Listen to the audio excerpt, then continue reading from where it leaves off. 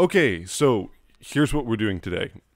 So if you haven't seen Ratatosker's new video on the Demon Souls remake, I highly recommend watching that. It's a great video.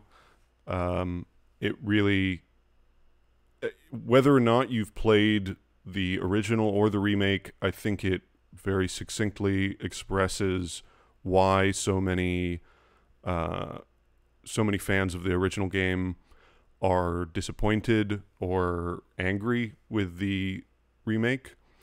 Maybe angry is a little bit too exaggerated. I kind of get angry about it a bit, but it's a great video. But he doesn't cover the music at all, so I'm going to talk about the music in this video. We're not going to go through absolutely every single track, I don't think, unless you guys really want to. I think that would take a long time, and I'd probably just end up repeating myself about a lot of things. But we will go through, I think, some of the most egregious examples of what they did to the music. So before we do that, I just want to give a little background. So some of you may, I know because most of you guys that follow me are here for like Elden Ring content, so you may not be familiar with Demon Souls at all, or just peripherally familiar with it. Maybe you haven't played either game. So Demon Souls, the original Demon Souls came out in 2009. This was Hidetaka Miyazaki's big project. It was basically thought to be, it was kind of considered to be a failure. It was a Sony title, and everybody sort of thought it was going to fail, and so that's part of the reason that it was so unique, that they just kind of, they had the creativity to just do whatever the hell they wanted, because they thought, well, it's basically, it's going to flop anyway, so we can just throw in whatever we want in there. And that turned out really well. So I'm just going to, let's see, let me pull this up now. Let's turn this image off. Can you, I'm assuming that's coming through all right. If you can see the this page that I have open, should be able to, I believe. Oh, there's so many things going on. I really need a new computer setup. Okay, so I'm just looking at the credits now. This is on Moby Games. They have credits for a lot of games on there. This is voice and music. This is for Demon Souls 2009, and so the most important person here is Shunsuke Kida, the composer, and this is really a one-man project. I'm just going to go through some of the stuff here. So you see, here's the musicians. We've got some strings, some brass, some winds, harp. You don't see listed piano or organ or harpsichord. So it's possible that Kida played those. I think based on how it sounds, it's like very, very strict rhythm in the soundtrack. I'm guessing that it wasn't actually performed. It was just entered into a notation software and then played back through that using samples, digital samples, which it's a little bit harder to tell with keyboard instruments because they're sort of more regular in the tone that they produce. So you can imitate a piano or harpsichord more closely. Either that or he played on a synthesizer. But I think it was just a notation software. The important thing that I just want to point out about this is that this means that, you know, they had to print out parts, right? Like he wrote out a score and parts were printed out for the musicians to play off of. They probably used a click track to line things up with the digital stuff. Oh, I should also mention the timpani and the percussion. They're also not listed here, and so that's probably also part of the notation software using digital samples rather than live musicians. So the point is that you know, the process, the way that this went down was that Shunsuke Kida wrote out a whole score, and then printed out parts for the live musicians, and they recorded that in tandem with the digital parts. So there was a score that existed. So when we come to the remake, 11 years later, first of all, there's way more people involved. This is just one. What you're looking at here is just one section of this credit. If you just look at how this is the credits for Demon's Souls, the original one. That's all the people that are, not even that, just this. Localization. That's it. That's everyone that's involved. The remake is all of this.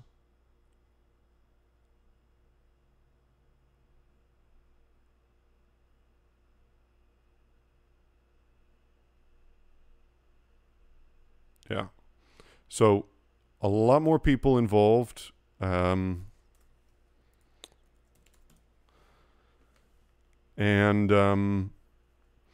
So what we're looking at, the important thing, so they used a completely, everything is live instruments. There's no digital samples in the remake.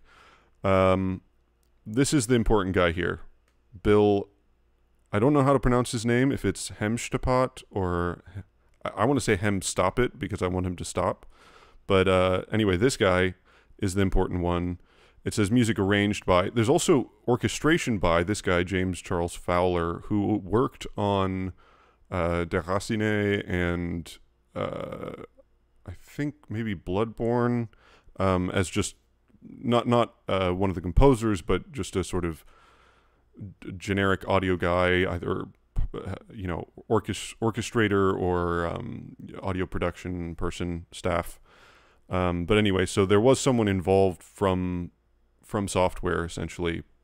Exactly how much involvement they had is not clear. We also, there's just a lot of different people that are involved here, and you can see the kind of corporate the sort of bureaucracy of what's going on, right? You have a senior director of music, you have the score produced by, music recorded by, music mixed by, and then you've got the actual arranger, music editing and implementation. I don't even know what that means. And an orchestra. So like you've got an arranger, you've got an orchestrator, and then you've got editing and implementation. Then you also have like head of creative music affairs specialist, senior music department coordinator, music department assistant. So there's just a lot more people involved in the process, and exactly who's responsible for what is not totally clear. So we can turn this off now and go back to our nice image because this is more attractive to look at. So, the point that I'm making there is, first of all, that the original Monty Mud, yeah, the original is a much smaller team, obviously. It was a Sony title, so when the remake came along, it was a big Sony production. So Bluepoint was responsible for, you could say that they sort of spearheaded the operation, but, you know, there's like 1,000 other people involved from Sony in the remake as well that aren't specifically working for Bluepoint. They're Sony employees. So, and as far as the music is concerned, this is a Sony music production. Bloodborne was FromSoft's other Sony, what would you call it, collaboration, and that soundtrack was also, you know, way more funding than any of the other FromSoft games, much higher production quality, all live instruments. It was a big deal. The remake for Demon's Souls, the thing that I just wanted to get across there is, first of all, trying to figure out who's responsible for the creative decisions. And I think that's a little hard to say because there's so many people involved that it's not clear, you know, who's really directing things. Maybe it's Gavin Moore, maybe it's the creative director, maybe he's the one that's telling the composers exactly what to do, or maybe he's a little hands off. Maybe it's all internal to Sony and they just did their own thing. Maybe it's all this guy Bill Hemstopit. Maybe, you know, he wrote something and then someone else edited it and then someone else did something else to it. So it's kind of hard to say. Whereas we can say with the original that this is pretty much all Kida. As far as Shinsuke Kida's background is, before Demon Souls, he did the music for a few Japanese television shows. And since then, he's also done some television shows, some movies. Not a huge name, pretty small time composer, has done a lot of collaborative stuff under pseudonyms, with different bands, a lot of different genres. There's not much information about him. I think he's got a kind of jazz background as far as I can tell. But the other thing that I wanted to get across was that with the remake, that basically the process for how that must have happened is that this Sony production team, PDSG Music, Sony Interactive Entertainment Worldwide Studios Product Development Service Groups, PDSG Music. What an amazing name. That they got a score from the original game, and then they reimagined the soundtrack. So mostly in their press, they refer to it as a reimagining. Sometimes it's an arrangement. So when you make an arrangement of a piece of music, you have to essentially create a new piece. Like you can't, especially if you're arranging it for more instruments or just for different instruments, it's like doing a cover. Like you're kind of creating a new thing, and it has to be judged. The quality of that thing has to be judged on its own terms, and it's not just a copy of the original. Now, they could have made a copy. Is one of the points that I want to make. They could have just taken the score, recorded it with live musicians, you know, had a higher production budget, and basically have note for note the same music, but in higher quality. That's something that they could have done, but they decided not to. They probably had more money than they knew what to do with. One of the things that in their press they're very proud of is the fact that they were able to use the organ at the Temple Church in London, which is like a famous historical organ. And that's fairly ironic, as I will get to in a bit. And they have, so they spent a lot of money on, they got the London Session Orchestra, London Voices, and this Temple Church organ, and some soloists, the solo female singers, and the organist who works at the Temple Church in London. So, anyway, that's a bit of the background. So let's get into the actual differences between the games. So, I think we're going to start with the opening cinematic, because that's what plays right as you open up the game. So let me set that up real quick. And basically the way I'm looking at this is, you know, I'm willing to give some leeway because they reimagined this score, that, you know, if it was a great score that was different from the original, that could still, I wouldn't necessarily have a problem with that, just because it was different. It's the particular choices that are made. Exactly how did they make it different? What did they try and carry over from the original into the remake? So, let's see. We've got this going up again, and this is up again. So I'm going to turn down the audio fairly low, and just let me know if... I'm going to shrink this down so I can see. Hold on. Stop. Why is it doing that?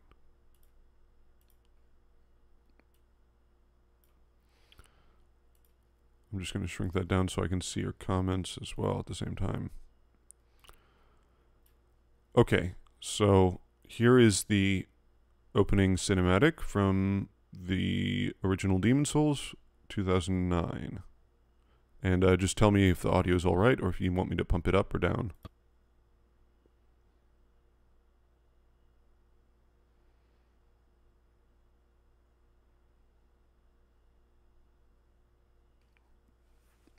So we get no music for the titles, or rather for the different companies. And right then we get the timpani.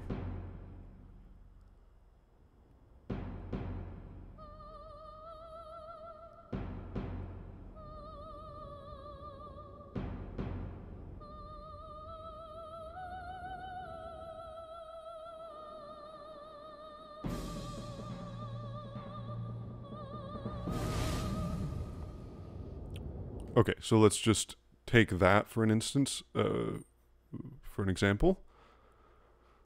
Up about 5 to 10% maybe? Sure, I'll turn it up a bit.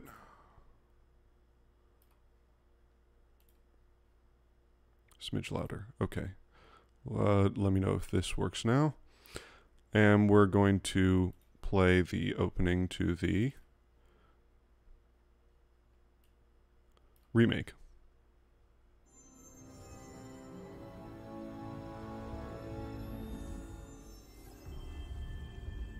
Okay, PlayStation Studios. Again, no music for the company titles. And no timpani now.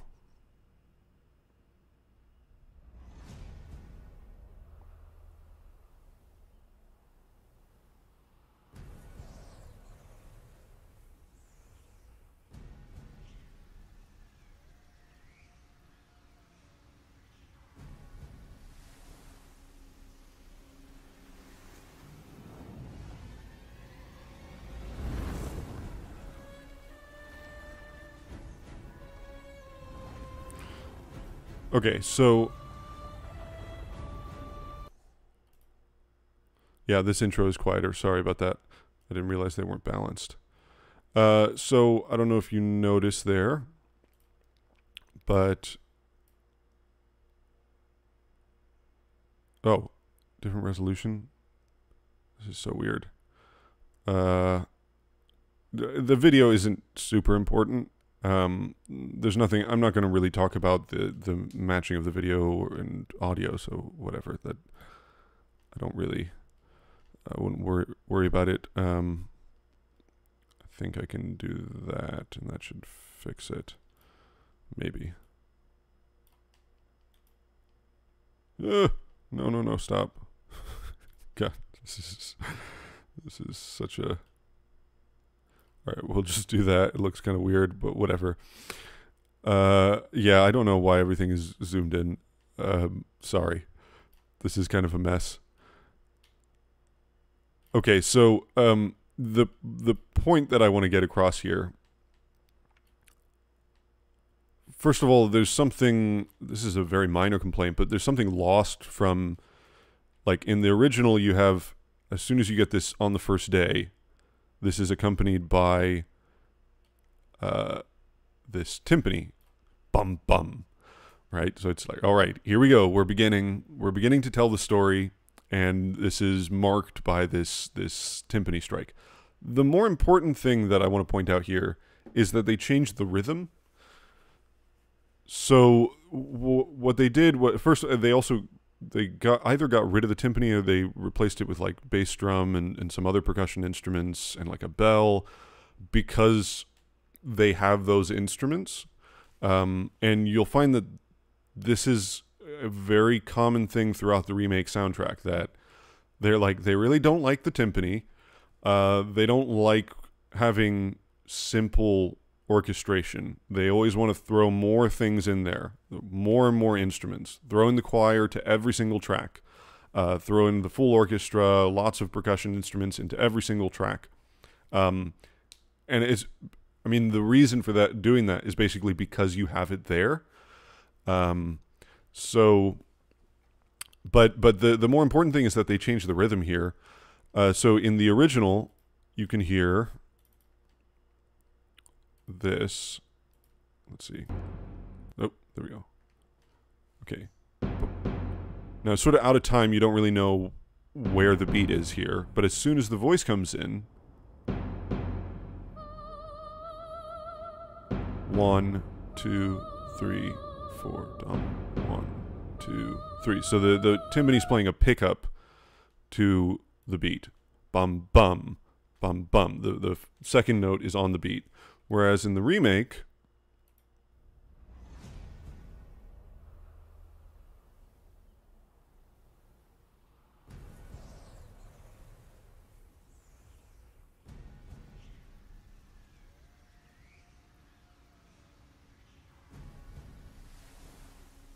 it's also not in a... I just realized it's not even in time. Like, what the hell? 3, 4, 1, 2, 3, 4, 1, 2, 3. It's just like random times.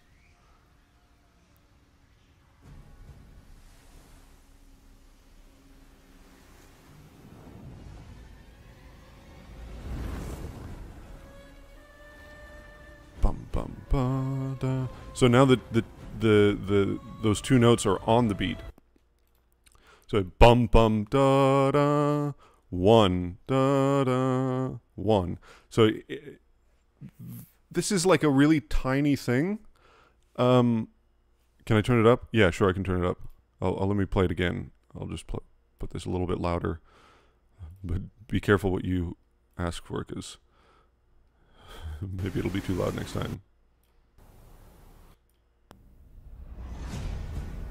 Is that all right?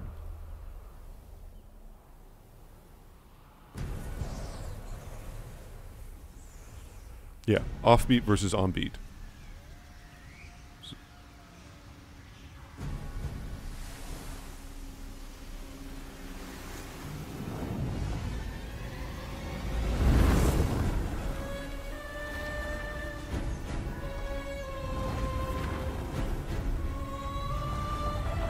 Yeah, I'm just gonna turn off the video because it's confusing.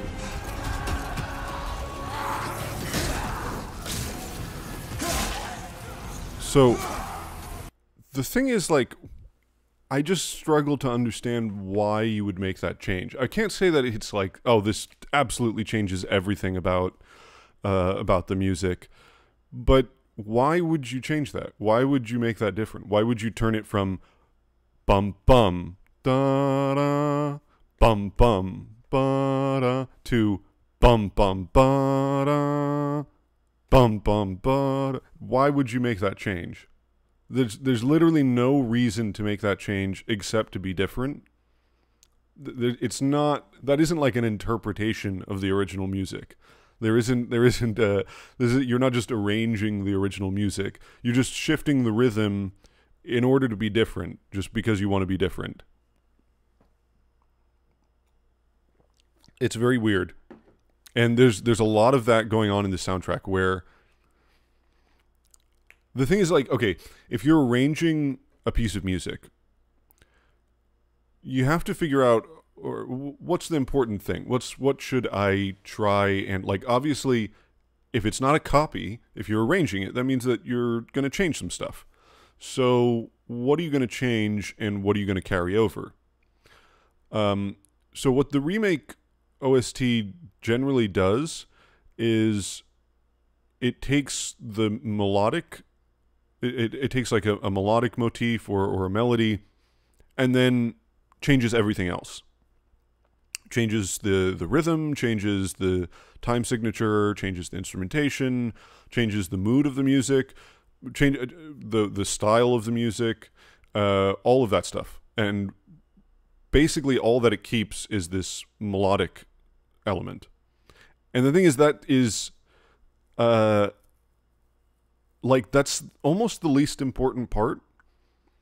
Imagine that, I don't know if you're a fan of Bloodborne, imagine that you took Gehrman's theme or Gwyn's theme from Dark Souls, and you just took that melody, like you just took the plin plin plon, da da da, and you turned it into like a techno house beat or something, right? Like, that is not the same piece of music anymore. The fact that it's using the same melodic material is so unimportant to what the music sounds like, what the music feels like, whether it matches, what's going on.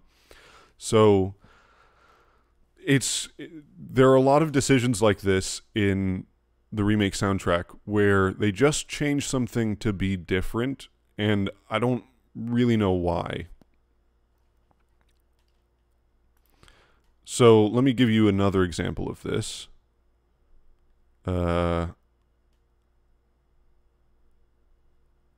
Let's actually switch over to... Let's go to Made in Estrella. And I want to go to Made in Estrella now because they, in their promotional material, they were like really proud of their reimagining of Made in Estrella. They thought that this was great. They thought it was just fantastic, their version of it. And I disagree. So let's play that. So here's the original Made in Estrella from Demon's Souls 2009. Let me know if I need to turn up or down the volume.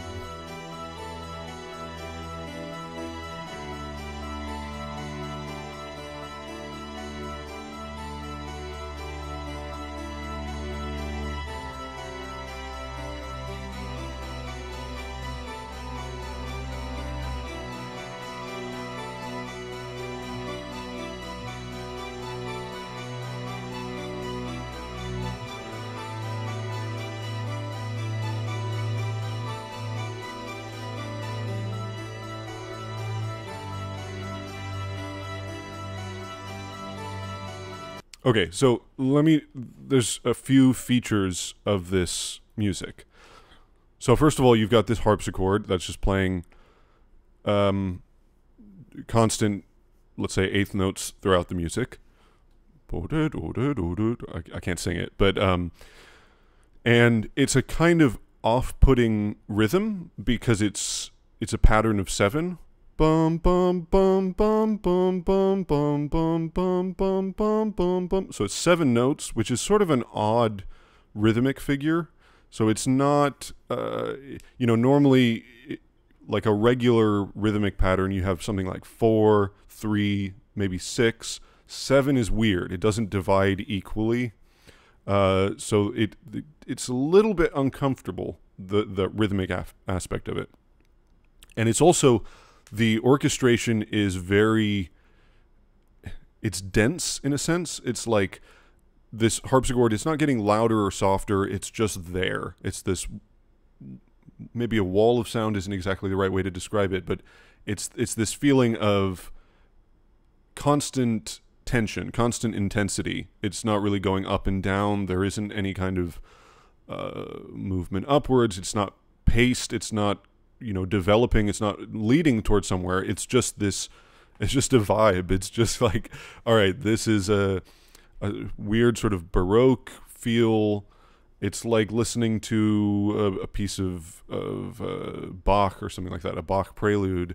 It's just, that's the atmosphere, is we're just going to stay in this stark atmosphere that's slightly uncomfortable. And then you have the bass line, which is constantly going down. So you hear dum bum bum bum bum, but it's just keep on going down. So it's like we're stuck in this stark atmosphere, and it feels slightly uncomfortable because of that rhythm, and then the bass line is taking us down and down and down, and it's just horrible. Just a horrible feeling, but also it's like because of the harpsichord and because of that kind of stoic way that it's being played, it feels elegant as well. So it's sort of, it's not like melodramatic depression, it's like this stoic depression. Okay, so let me just play that again, and you can listen for all those elements.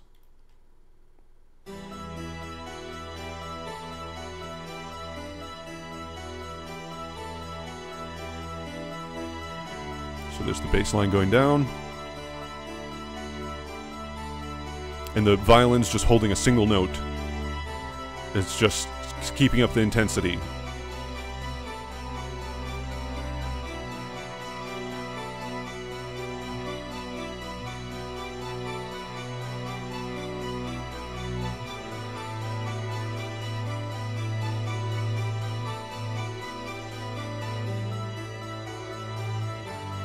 And the violins are still holding even when the rest of them drop out.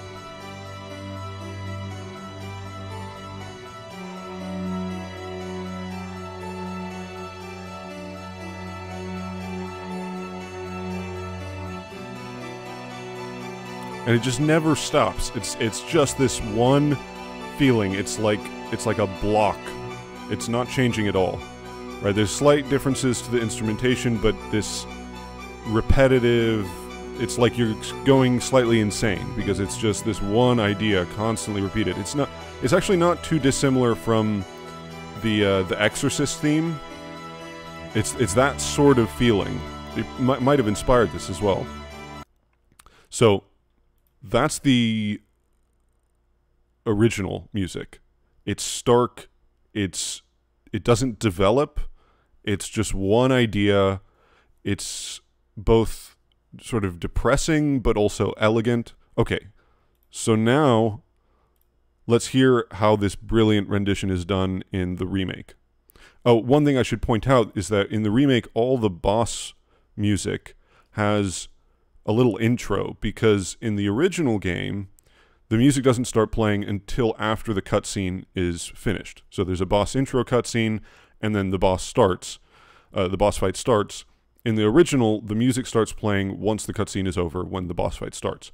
In the remake, they added in this musical intro for the cutscene, which I don't really have a super strong feeling about that in principle, but anyway, I'm just pointing that out. So the way that this track starts is not exactly, it's not the beginning of the boss fight. It's not doing the same thing as the original track. Okay, here is the remake.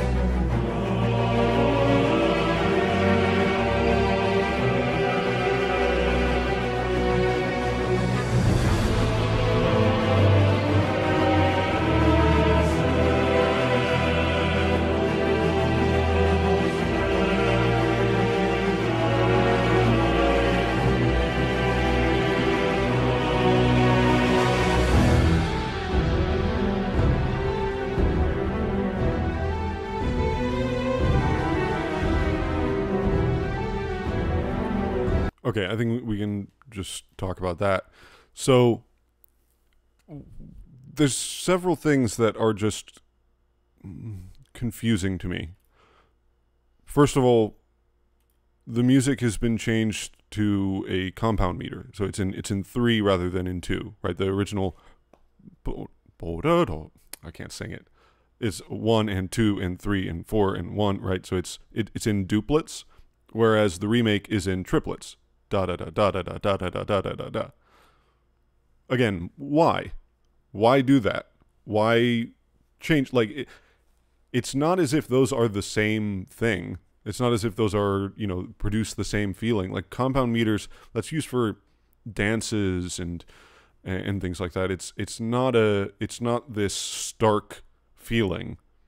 So, okay, why change it to a compound meter? And then the music it has all these swells and it's swirling about. It's like a big crescendo and then a diminuendo. It's going up and down and it's leading to somewhere. And then the harmony changes to kind of lead you into the next section. It's a totally different atmosphere than that stark, unchanging atmosphere of the original, right? And that's serving a narrative purpose in the original. Like the original soundtrack, the whole point of this boss fight is it's a total subversion of what you expect from a boss fight, right? Like, especially at the time, now FromSoft has done this several times, but especially at the time, that's so unexpected to have this boss that, I mean, okay, if you haven't played the game, spoilers, I guess, but I mean, the thing about the boss is that, you fight Garl Vinland, but then rather than fighting Maiden Estrella, she kills herself, right? That's a crazy thing for a boss to do. A boss shouldn't kill themselves, right? and it's this, and she's not exactly a good person precisely, but she is a sympathetic character. I mean, you're meant to feel something with this boss fight where it's a horrible, horrible situation, but you're not meant to feel like, oh, what an epic fight this is. How fantastical this magical land is. I feel so emotionally thrilled by this situation. It's supposed to be like, wow, this is crazy. What the heck? Why did this maiden just killed herself? And now I feel like horrible for taking her demon soul. Take it. She's like, she's resigned to her fate. When we kill Garl Vinland, she's like, oh, you killed him. Oh, you son of a bitch. Like, you killed him. All right, well, take your demon soul then. Here, I don't, I see that I've lost. It's a horrible, horrible feeling. And that's the music is setting an atmosphere. It's not telling a story. It's just setting this atmosphere for that moment. And that's why it doesn't change. It's not leading to something. It's not dramatic in the sense that it's got like ups and downs. It's just this one block of sound. The remake's music, it sounds like you're in a fantasy world, traveling the high seas or something. Like, let me just play some of this again. Let's see.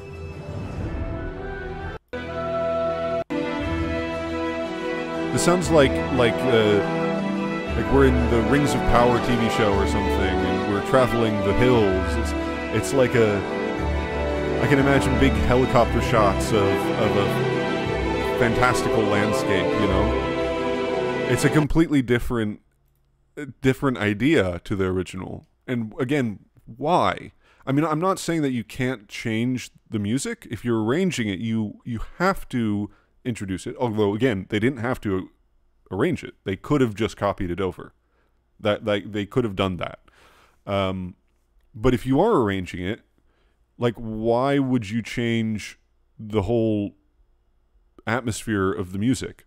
You could change it in ways that don't affect that. You could maintain that sense of starkness and that like singular atmosphere It's not developing or anything like that. You could have maintained that in an arrangement and made it interesting. And I just to be clear, like, I don't think this is a bad piece of music. This is really well written in many ways. But it doesn't exactly. The music sounds good on its own, but it doesn't fit the actual boss fight at all. Exactly, Madis Mswati. Exactly. They just didn't. They didn't get what was going on there, and I don't know. I don't know how involved the. I don't know how involved the either composer was in terms of the narrative. Like, there isn't any information as far as I've been able to find on how closely Miyazaki worked with Kida, like what sort of directives he gave. I think, it could range from anything like, well, maybe they have a paragraph or something describing each character, maybe a piece of concept art or something like that. Or they might have had super long, detailed conversations about what he wants, the feeling that he wants to achieve with this boss fight and how the music can reflect that. I don't know. And I don't know what that was like for the remake. But it feels a lot like Bill Hemstoppet, the guy who arranged the music for the remake, didn't play Demon's Souls. Because I don't think you could make the musical decisions that he makes in this soundtrack if you played Demon's Souls. Either that, or he just didn't like Demon's Souls. And he thought, oh, whatever, let's make this music actually cool instead of shitty like it sounded. That I'm more.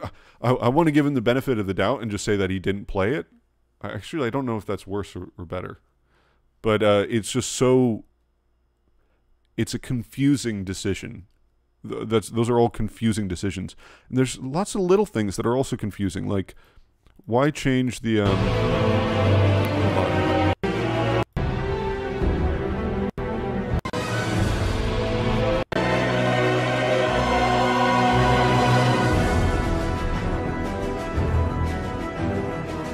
There, you hear that? Dum, bum, bum, bum, bum. They changed it to a D sharp instead of a D natural. Right, so da da da da da da da da da da da da. So that scale in the original, that scale it's a minor seventh instead of a major seventh. E minor with a D natural instead of a D sharp, and that gives you that gives it a certain sound. It's like a church mode. It's the way that you would write like medieval church music. That scale gives it a particular sound. But then they just decide, well, whatever, let's just turn it into a D sharp because that makes it more dramatic or something along those lines. It's just such a mindless decision. It's such a mindless decision.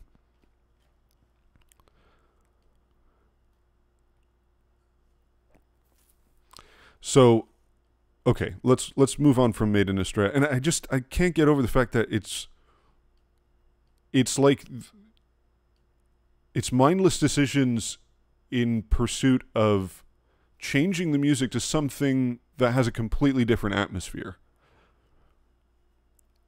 Okay, let's move on for now. So, let's see, which one do I want to go to next? It's the opening cinematic. The narration. Yeah. I guess we could listen to a little bit of the narration. Let's see. How do we get over there? God, some of these designs are just... Where was that?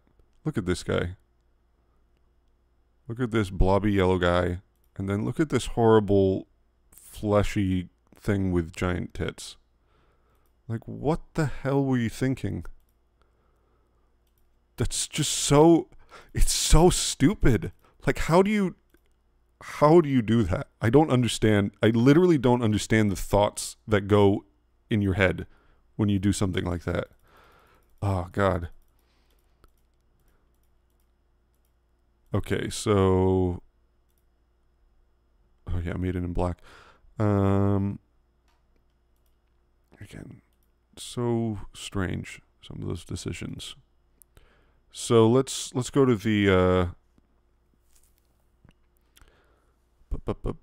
where is the music again? All right, let's listen to. So this is the narration. I'm just going to play the music for the narration because I'm not. The narration itself, I think, there's qualities to the original and qualities to the remake in terms of the voice acting, which are better or worse. I think the video intro is completely. Actually, maybe I do want to mention that because that's so cringe. Okay, let's see. Let me find this again. So the original. All right, we get the King crackling fire. Aland the 12th, by channeling the power of souls. So there's a couple ideas going on right here. Let me just point this out. So first of all, the first thing we hear is this crackling fire, and it's coming out. King it's Aland like the slightly. 12th. It's slightly what would you say? It's like slightly out of focus.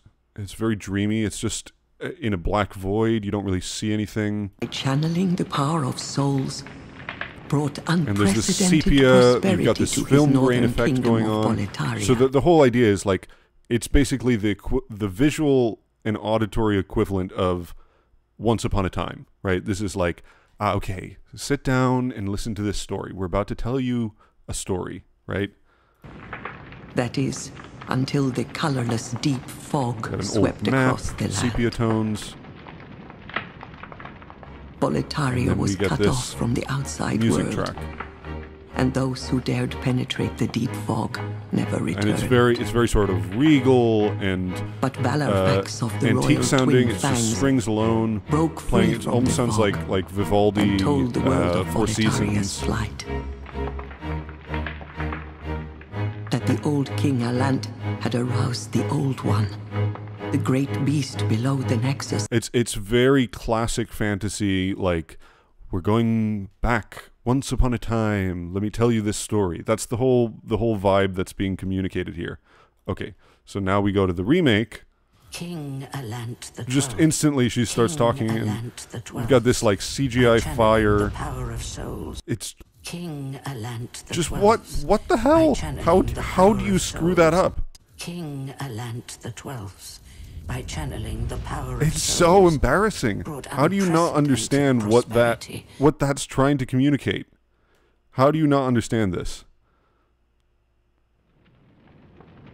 King Alant the 12th, by channeling the power of souls, brought unprecedented prosperity to his northern kingdom of King Alant the 12th, by channeling the power of souls, brought unprecedented prosperity to his northern kingdom. I can understand. Okay, if you see, well, like, okay, that doesn't look that different, but it's all the nuance is gone. Like now we've just got like this totally realistic CGI fire that's in like an actual location. Like all of those sepia tones and film grain effects are gone. We don't get this like deep crackling. It's a much more King Alant the 12th. Like you barely hear the fire at all. Souls. Like all those little details, that is there to provide an atmosphere. That it's achieving a certain effect. It's to make you go like, we're going back in time. We're going to this fantastical world. Like this is the introduction to this fantastical world, right? And this remake, it's so lacking any nuance or understanding of what the original was doing. 12th, by channeling the power of souls, brought unprecedented prosperity to his northern kingdom of Boletaria. That is, until the colorless deep fog swept across the land. Boletaria Barrier was cut off And from the music is outside like mixed world, incredibly and low, those who which is very dared weird. Penetrate the deep fog. Okay, so now we're Never. just gonna go to the music itself because, ugh, it just annoys the hell out of me. So where is it? Okay, so let's listen to this music from the original. So it's strings alone. It's very strict. It's like a march almost. It sounds like Baroque music, like Vivaldi or Bach.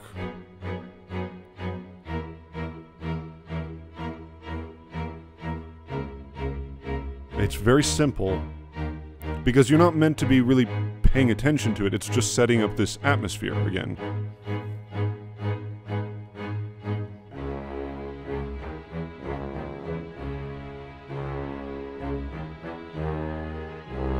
Very simple. It's not, there isn't, you know, they've got more instruments than the ones that are playing right now at his, you know, that are available, but he's not using them because he wants it to be very simple. Because this is an introduction. It's not meant to overwhelm you. It's just introducing you to this world. That's it. Very simple. Okay? So, now the remake. What?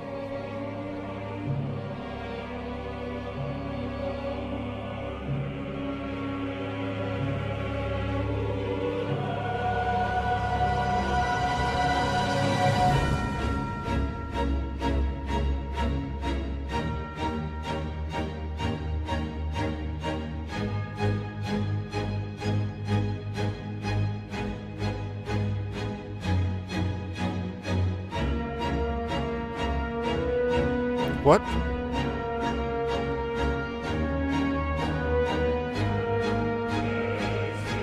Oh, okay, yeah. Throw in the choir. Why not? Why not? It wasn't epic enough.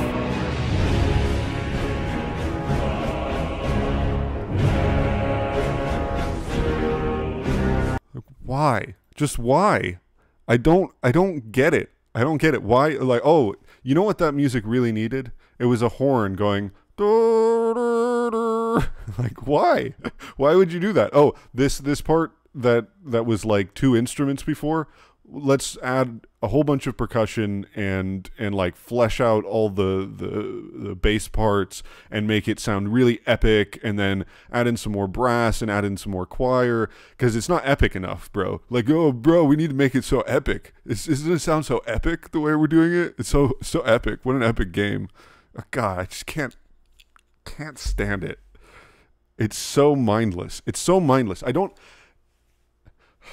Okay, I don't understand what they were thinking, or if they were thinking.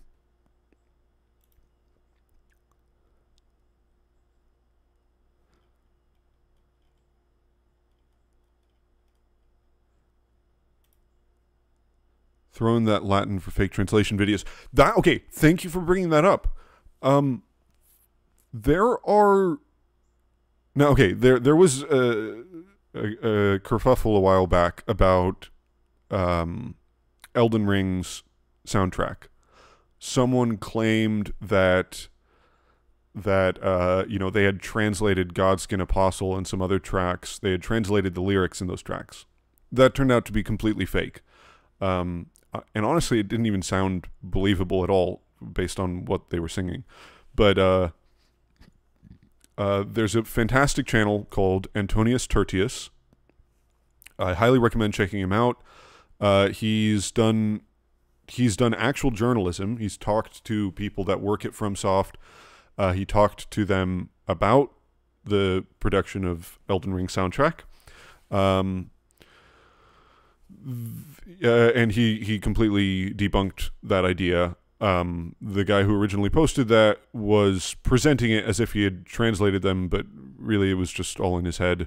The way that FromSoft has written its soundtracks, for the most part, let's say the non-diegetic music, because there is, for instance, the Batwomen in Elden Ring, and they are singing actual Latin. But for the most part, the non-diegetic music, in other words, the soundtrack, the stuff that is not occurring within the world of the game, that music does not use, it uses nonsense syllables. Sometimes it's completely syllableless. It's just, oohs and ahs. And sometimes it uses sort of made-up syllables that kind of sound like Latin.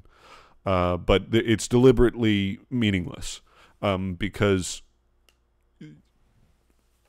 I think they realize that would imply some narrative things that you don't want to get into. I mean, like, does Latin exist in Elden Ring or Dark Souls or whatnot? Yeah, Bloodborne, I'm not super familiar with the story behind that. I believe that some of the tracks in Bloodborne have real Latin lyrics.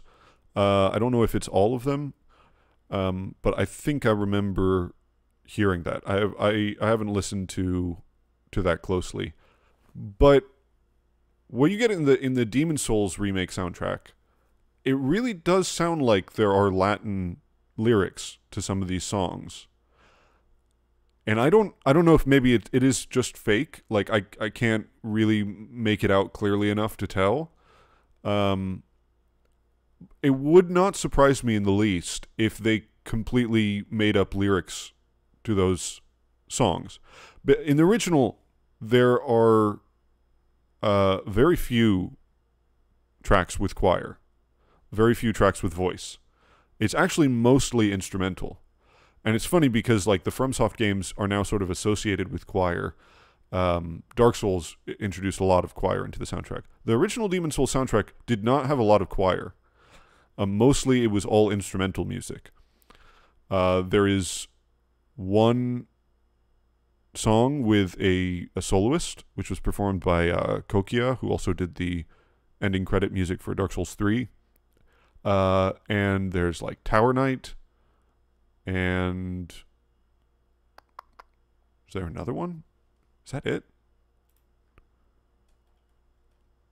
No in Phalanx, no in Vanguard, no in... Penetrator was the same as Tower Knight in the original.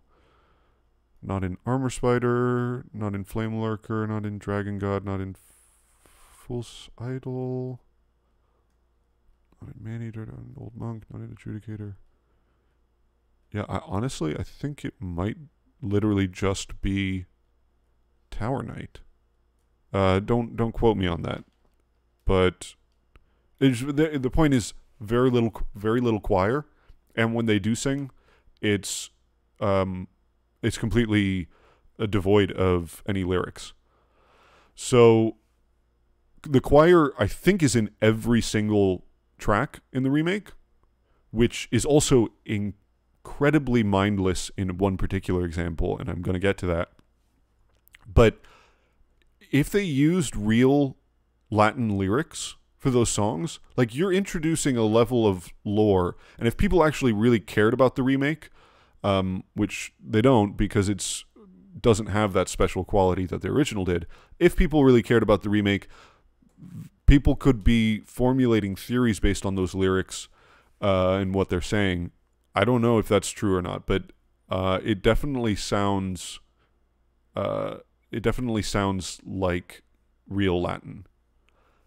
And I should just let me couch that by saying that it's possible that they consulted Shunsuke Kida and Shunsuke Kida came up with lyrics. It's possible that they consulted Miyazaki.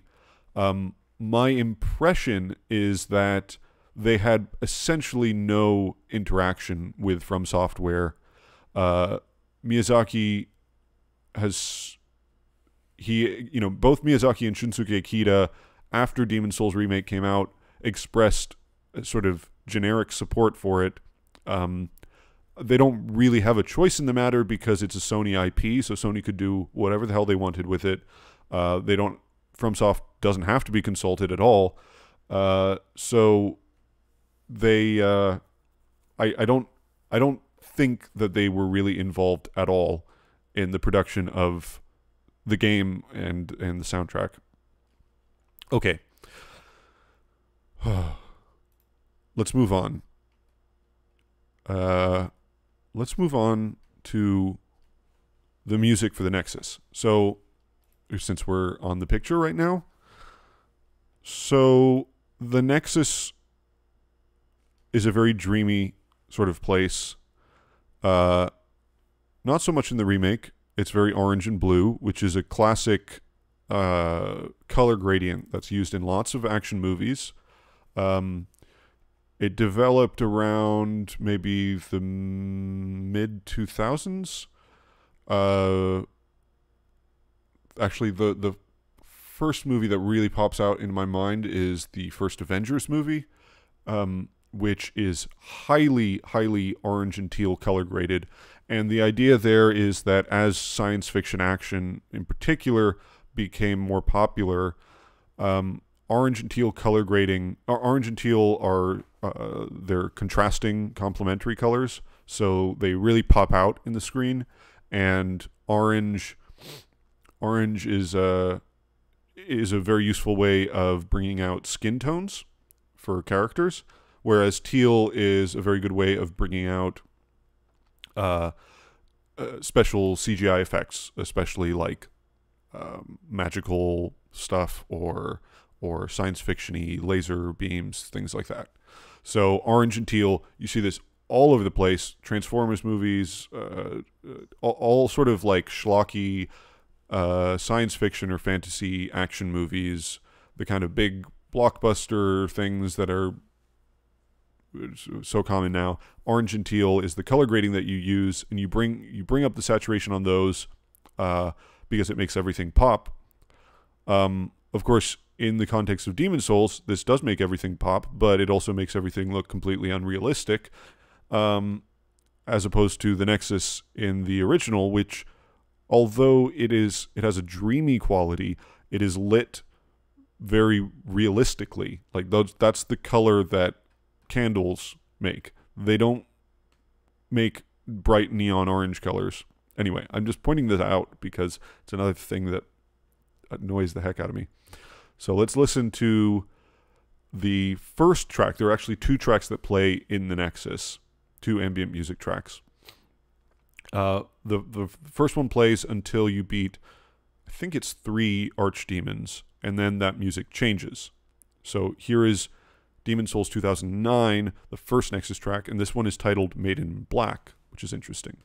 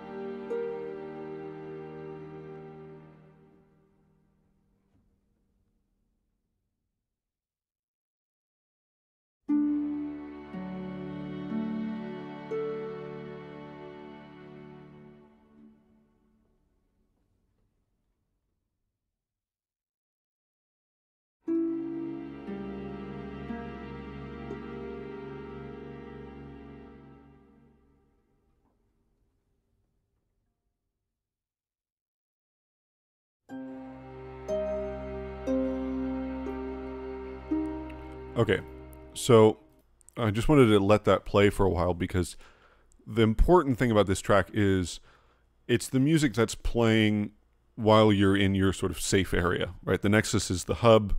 It's where nothing really dangerous happens, except for one thing, but it's it. Oh yeah, great. Exactly. I'm glad you picked up on that, Saucy Pup. Actually, genius how the instruments join the melody on harp as it comes in and out, breathing almost. Yeah, and it's the same idea as Firelink Shrine, except it's Firelink Shrine from Dark Souls 1. That is. The point is, this what the music is trying to achieve is it's a feeling of both comfort and a slight feeling of being unsettled, right? So it's these little musical fragments, right? They're not really. It's just really one chord with a big silence after it. But the music, like the way it's going down, the bass line keeps on going lower and lower and lower, just chromatically descending, and the music keeps on shifting into strange harmonies that you're not expecting. It's not staying just perfectly diatonic to the key. It keeps on shifting, going to an unexpected place. And so there's this sense of slight trepidation is too strong a term, but there's a little bit of like anticipation, like you're never really sure what the next chord is going to be. It's going to, as soon as the music settles down into one place, it keeps on going lower, and then it takes you into another place. So it's like this ever continuing rolling downwards thing. But there's the really important thing is those spaces in between, because first of all, it's not getting in the way of you hearing character dialogue. It's not distracting from that. It's just this sort of repetitive idea in the background. It leaves all this open space for you to hear the ambient sound of the world and of the characters speaking. So respite. Yeah, exactly. That's the idea. It's respite, and also it's slightly unsettling, or slightly unsettling is even too strong. It's slightly eerie or uncertain. Maybe uncertain is the best word to describe it. It's like it never lands in one particular place, or when it does land, it just keeps on going down further and further. It never stops. It's just continually cycling through this progression, this chord progression. So let's listen to the remakes version.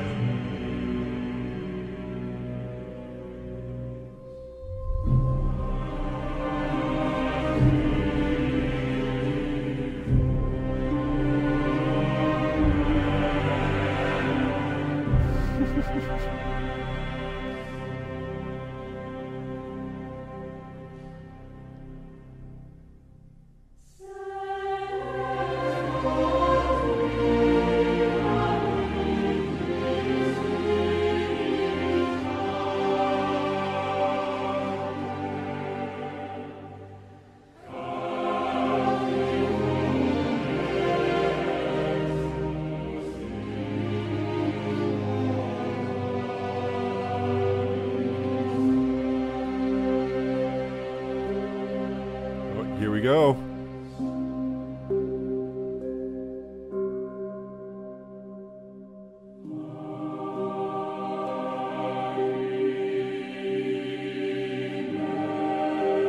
you hear it now? We're finally at the music.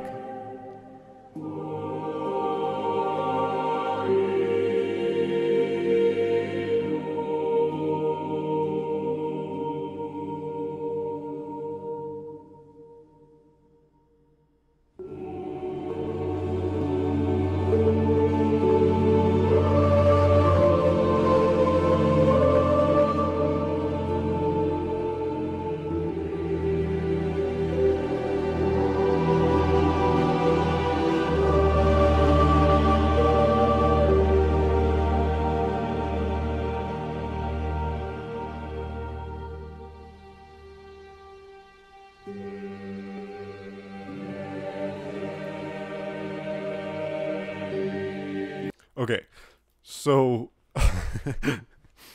I mean the thing is like, yeah, so that's in my version of the track. I don't know why. I don't think that's in the game. I think that's just the one that I downloaded. I don't know why. So the thing is like that is a really gorgeous piece of music. I think that sounds beautiful. But what the fuck? Like, is that why? Again, like why would you change that so dramatically? Well, like that does not resemble in the slightest the original music. Why? Yeah, Mads Maswati, you nailed it. There's no reason to include a choir in a track when literally nothing is happening. Yeah, that's the point. There is no drama in the Nexus. I mean, there is one very specific thing, dramatic thing that happens, or character dramatic thing. But there is nothing happening in the Nexus. The point of the Nexus is that it's a place of respite. It's totally unrelated to this crazy dramatic world out there. It's like a dream that you're having to escape from the horrors of the real world. I hate that they almost counting the original melody almost as a second thought, like, oh, in the end throw in something close to the original. Yeah, it's just it's an afterthought. Yeah, exactly. It's an afterthought. They're not, but to me, it's not really that important. Like, I would care less if you didn't bring in the melody or the chords of the original at all, if you maintained the same idea. Like, what's important is what the music is doing. The music of the original is doing a very specific thing. It's making you feel comfortable and also slightly unsettled. It's being there as background and also keeping your interest but not distracting you, leaving the sound open for the diegetic sounds of the Nexus and the character dialogue. Like, it's deliberately simple. What it's doing is it's not trying to, like, this remake soundtrack, it's like a whole story. It's like you just added in a whole story there. Like, that piece of music is there's so much development going on. Yeah, exactly. Saucy Pup, you said it. It's so developy. That's so many different parts. It's developing this whole story that it's telling. And it's like, what is this story about? This story did not exist in the original. I don't know what you're trying to tell me with this. And I also think there's something distracting about the fact that it's using a choir, because the way that your ears are designed to latch on to a human voice in a way that they don't for instruments. The human voice like attracts your attention in a way that it doesn't for instruments, and you automatically associate that with like humans. It's a human voice. So when I hear this track, I'm just thinking like, who are these people? What is this? Who is singing here? Like, where is this coming from? It's not just like wallpaper setting a mood. It's like this whole narrative now.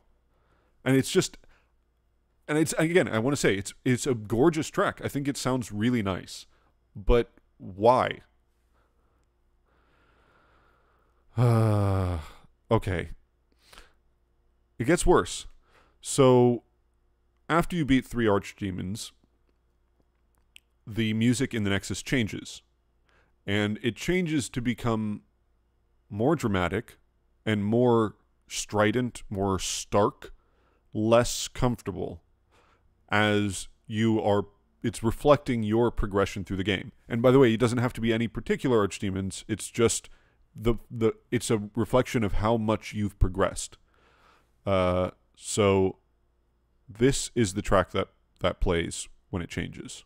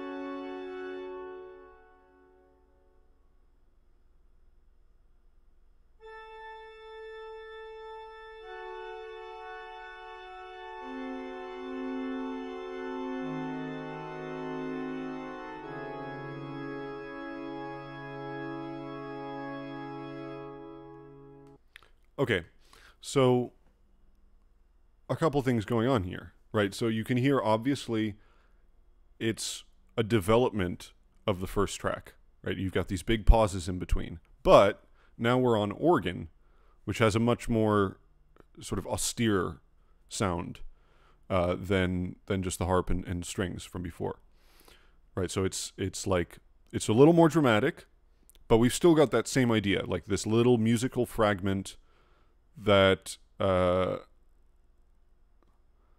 this little musical fragment. Oh no data. Okay, sorry. This little musical fragment with a big space in between. Except it's a development because now instead of playing one chord, it's doing two. So it's still doing this like this arpeggiation.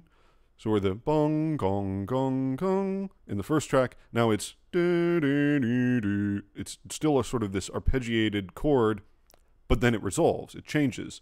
And also the harmony, instead of just continually going down and down and down and leading to unexpected places, it's a little bit more centered. It keeps on going back to the same resolution. It keeps on resolving to the same key. We're much more clearly in one place, but it's taking what came before and it's developing it, which is a great idea because it's a development, right? It's a development of your character and it's a development of the place, and the music is reflecting that. So let's hear what happens in the remake.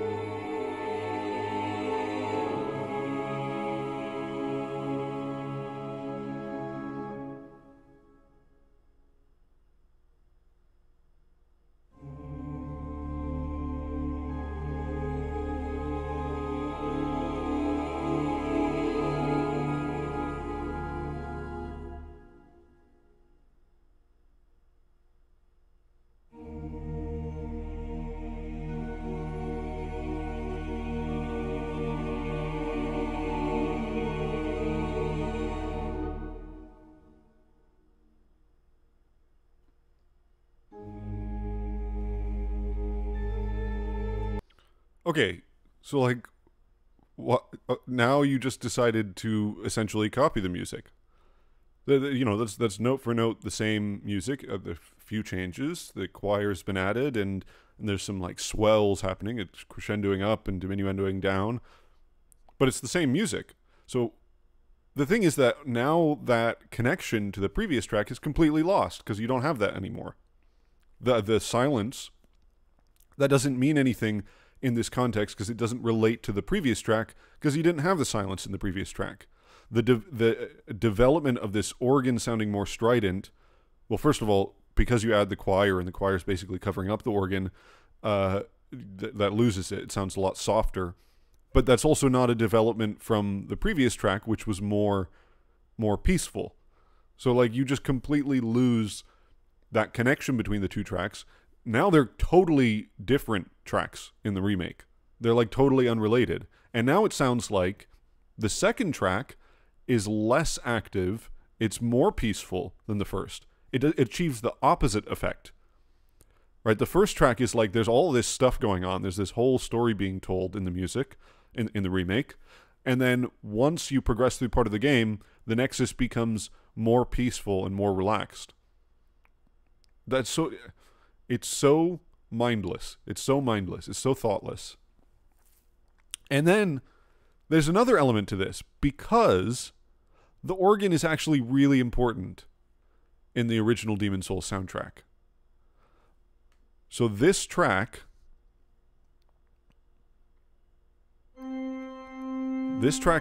is also very important because not only is it indicating a progression of the previous track, but it's also leading to another track that's coming up, which is also played entirely on solo organ, which is the penultimate boss of the game, False King Allant.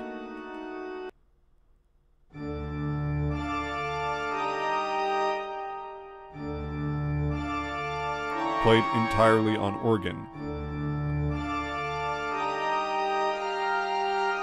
So that organ in the Nexus, it's leading you to this track. It's leading you to this final boss battle.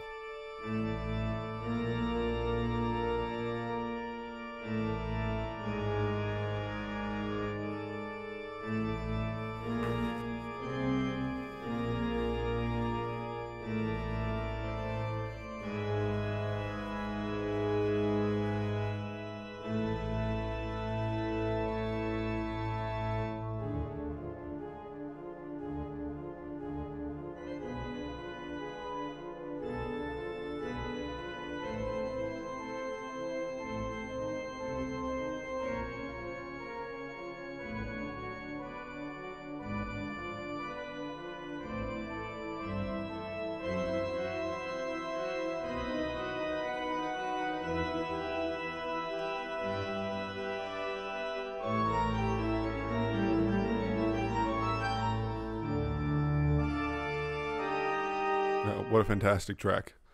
Oh, and you know what? I should have been putting up the... There we go. Yeah, hold on. So this is what's playing there. Let me just play a little bit more so you can see it with the visual. Right, and this is a version of the opening cinematic, the pre-main menu cinematic, that is.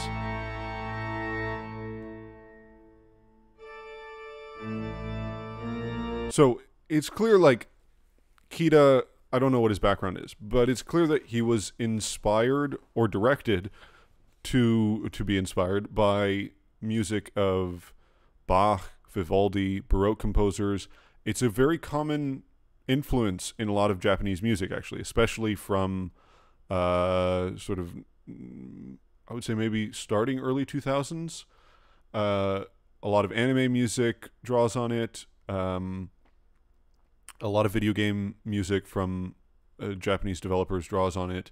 A mixture of Baroque music like Bach and Vivaldi, Couperin, Rameau, and like jazzy elements or more dissonant elements added to that. And it's a very, that type of music it's very pure. You listen to Bach, and it's not overtly expressive music. It's not super dramatic music. It doesn't achieve its effects through giant crescendos and super impressive sound effects and percussion. It achieves its effect through this sort of purity of the music, and that gives it a kind of stoic quality, which can be very effective in setting an atmosphere. That's the kind of atmosphere that's being set here. It's using that very, very simple, stark sound of the organ just playing alone, and developing this theme to represent the final big. Obviously, there's another boss battle after this, but it's almost not really a battle.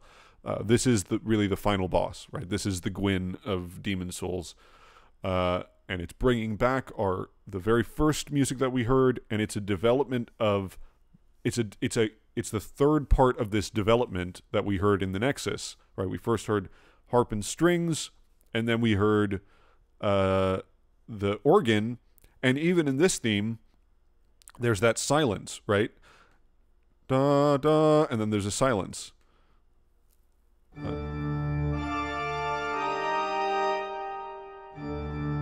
That's where the drama comes from. It's just from the lack of music. It's that silence in between.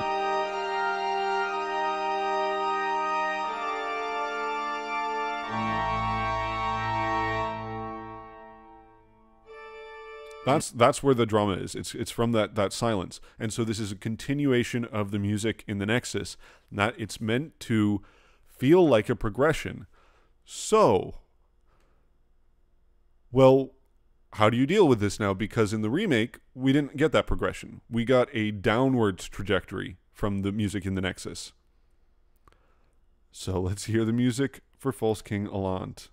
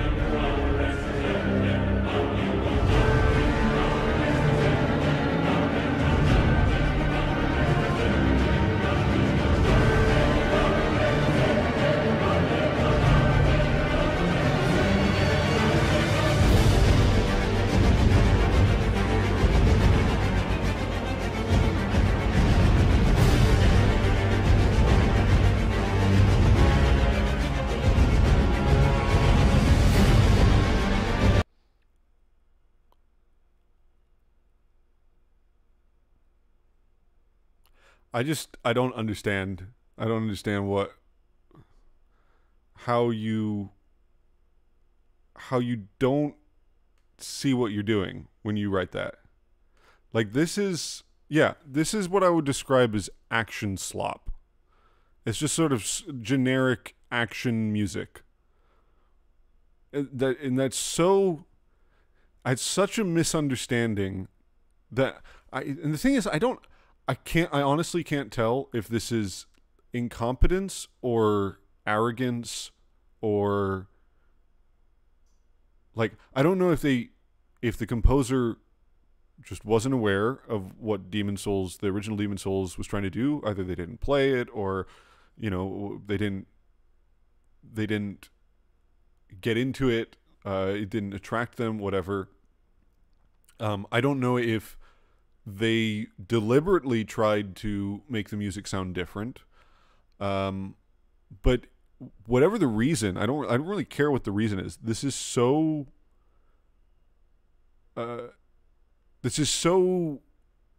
departs so much from the original that it's not the same idea, even remotely. Like, this is just action music.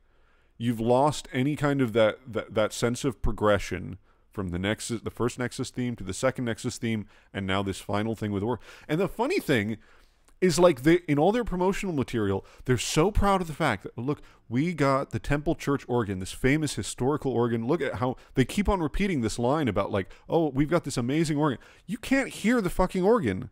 Like, this was a solo organ track. How did you, if you have this opportunity to showcase an incredible organ, why do you do this? It's so stupid. I just don't understand it. I don't understand how you can be that stupid. And by the way, look at Alant's face. Like, look at how cucky this guy's face is. This new guy, he looks like he's just got those dead fish eyes. That's all the facial animations in the remake. Looks so disturbing. Like the original, it's dramatic. He looks like Toshiro Mifune or something like that. He looks intimidating.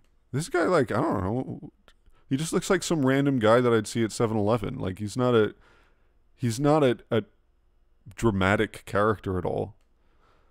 Which makes the uber dramatic music sound even more ill-fitting. He's got all this ridiculous fantasy armor. He's not wearing, like, this ceremonial costume. Oops. He's not wearing this ceremonial costume anymore. He's wearing this, like, fantasy armor. Why? Because fantasy. Because who cares? Because, dude, isn't it so epic? Isn't it so epic? Oh my god, doesn't it sound so epic? It's so cringe. It's so cringe to take a game that is, like, the thing about the original Demon Souls is it's how unique it is. It's how different it is to everything else out there. Like, it's got a totally unique identity that even though FromSoft has continued building heavily off of Demon Souls, like that formula, they've still gone more, let's say, safer. They still haven't, like, something like World Tendency, like, you punishing the player for losing, like, that's generally speaking, that goes against what you'll get taught in a game design class. Like, you don't punishing the player for losing. That's not the thing that you do. Like, this is the thing that makes Demon Souls special is how unique it is. That it's got this unique identity that's unlike any other game out there. It's unlike even Dark Souls. It's got a totally unique identity.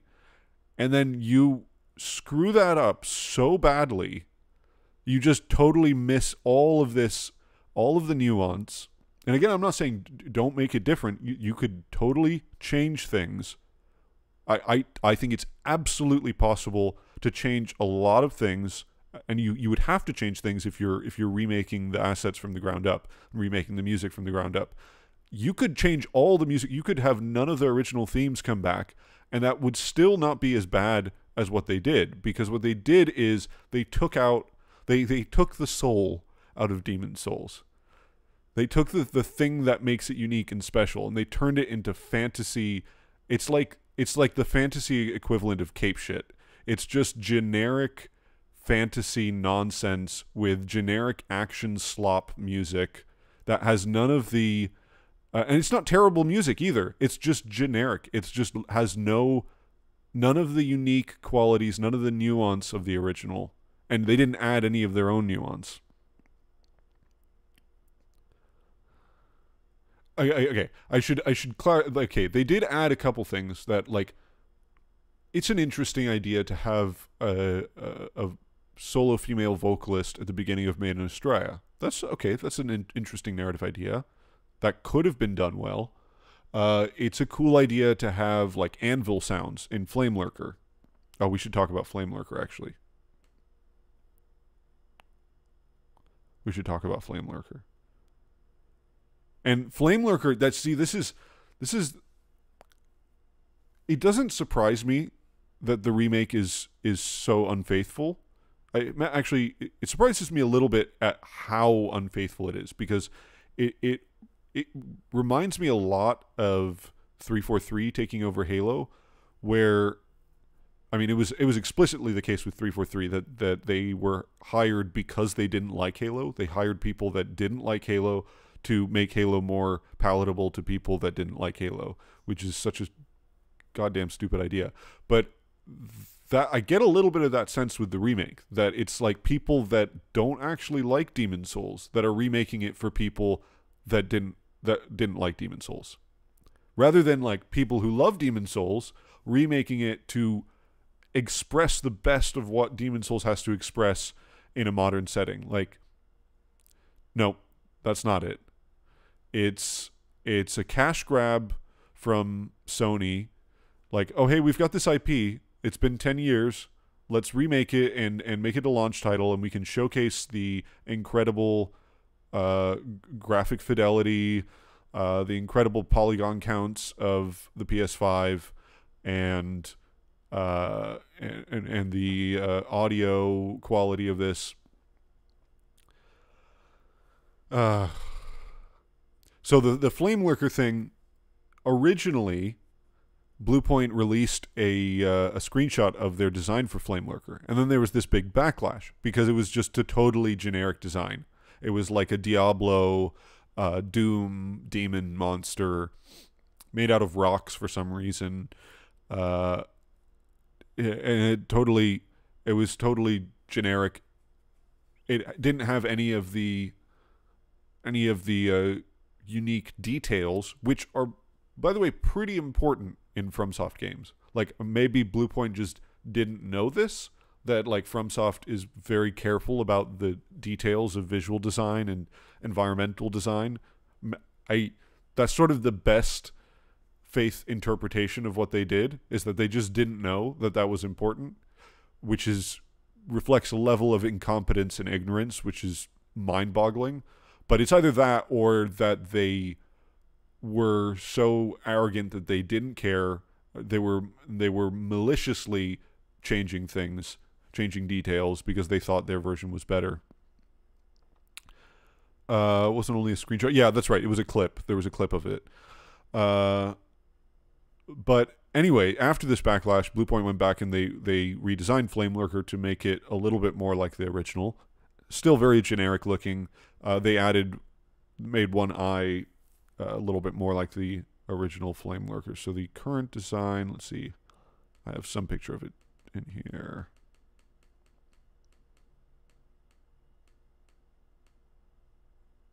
Yeah, it's not a very good picture, but anyway, the original Flame Lurker, very unique design. It almost looks like he's got like exposed muscle, like his skin is burned off. Clearly like a guy, and this ties in with the idea that he's probably I can't remember the name of the character now, the Hands of God character. He's related to blacksmith Eden Baldwin. That's why he's got the stop. Why did that start playing? So that's the idea.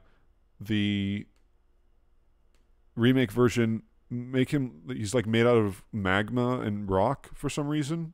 Like, why? Also, his arena is like this special arena built for him instead of like just this antechamber. Anyway, so let's listen to the music. Now, the thing about Flame Lurker, the original Flame Lurker, is that this is really the only true action boss in Demon Souls. Like, there's no gimmick, there's no special strategy. He's fast, he hits hard, and you have to dodge, or if you've got a good enough shield, you can block, I suppose. But like, this is like the direction that FromSoft eventually went in with all their games, with all their bosses, pretty much. That this is an action fight. And the point is that that's a contrast to everything else in Demon Souls. The majority of Demon Souls bosses are what we would now call gimmick bosses. I always think that the term gimmick boss is, it's like, if you don't like the boss, then it's a gimmick boss. If you like the boss, then it's like a unique experience, let's say. But regardless, Tower Knight, Phalanx, I guess Penetrator is more straight up action. But the majority of bosses there's sort of a gimmick or some level of gimmick going on with them. There's some strategy that doesn't rely purely on like your ability to press buttons at the right time and dodge and observe the opponent. There's usually something else going on. Flamelurker is very simple. He's fast. He hits hard. That's the idea. So the thing is, the music is very unusual for that. For a boss that's faster and more actiony than any other boss in the game. So this is the original music for Flamelurker.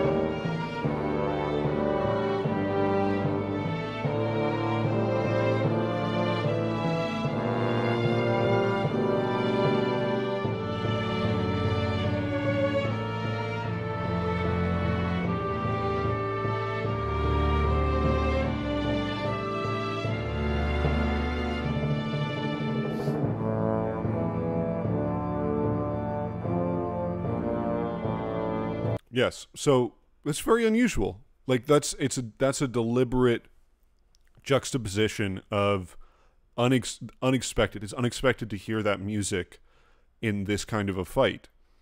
Like you are on edge, you tense, you're reacting quickly, you're trying to dodge Flamelurker, and you get this very it sounds like a funeral march, like a dirge.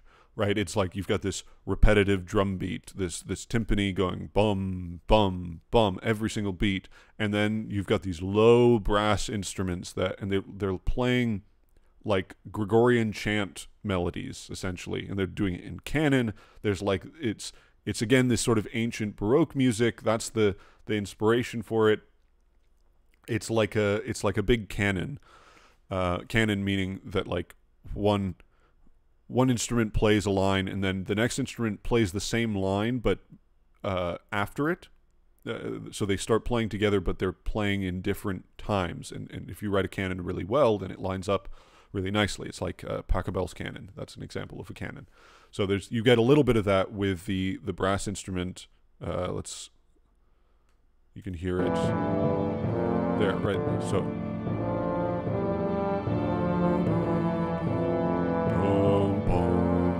so you hear that like the da da da da da, and then the is that the tuba playing the ba ba ba ba is doing the same melody, but just after the original instrument is playing it.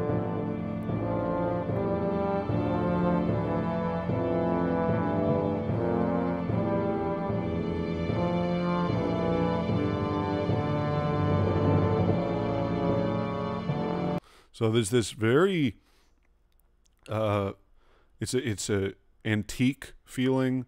It's very somber. It's very low energy in a way. I mean, there's a kind of intensity to it, but it's the beat of a dragon's heart. Yeah, that's a nice poetic way to describe it. It's a very yeah, Easter song. So definitely. You've got a Greek name, so that's Greek Orthodox Church music, perhaps.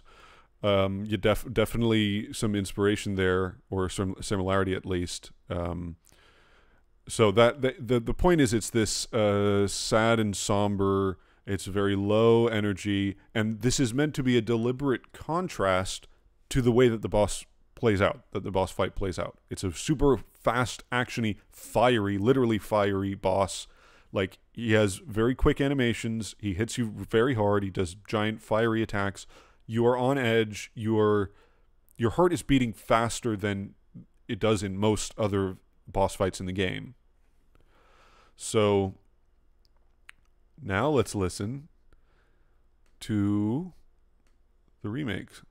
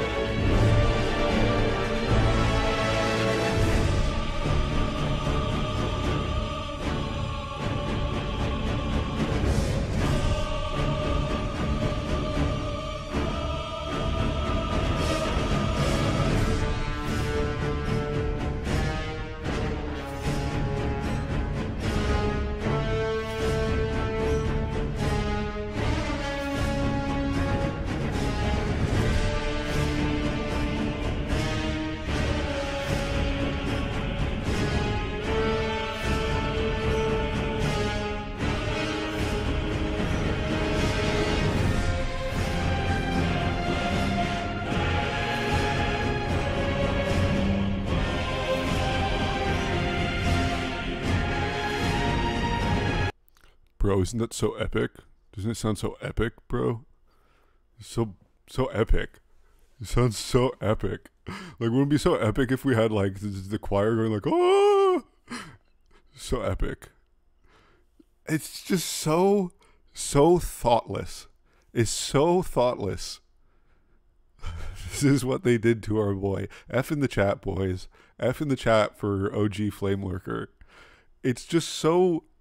And the thing, it isn't, John, you make exactly the point I wanted to make. It isn't a terrible song. Like, and actually, I don't think any of the remakes music is terribly written. Well, there is one example which is really bad in my view, but which we're going to get to.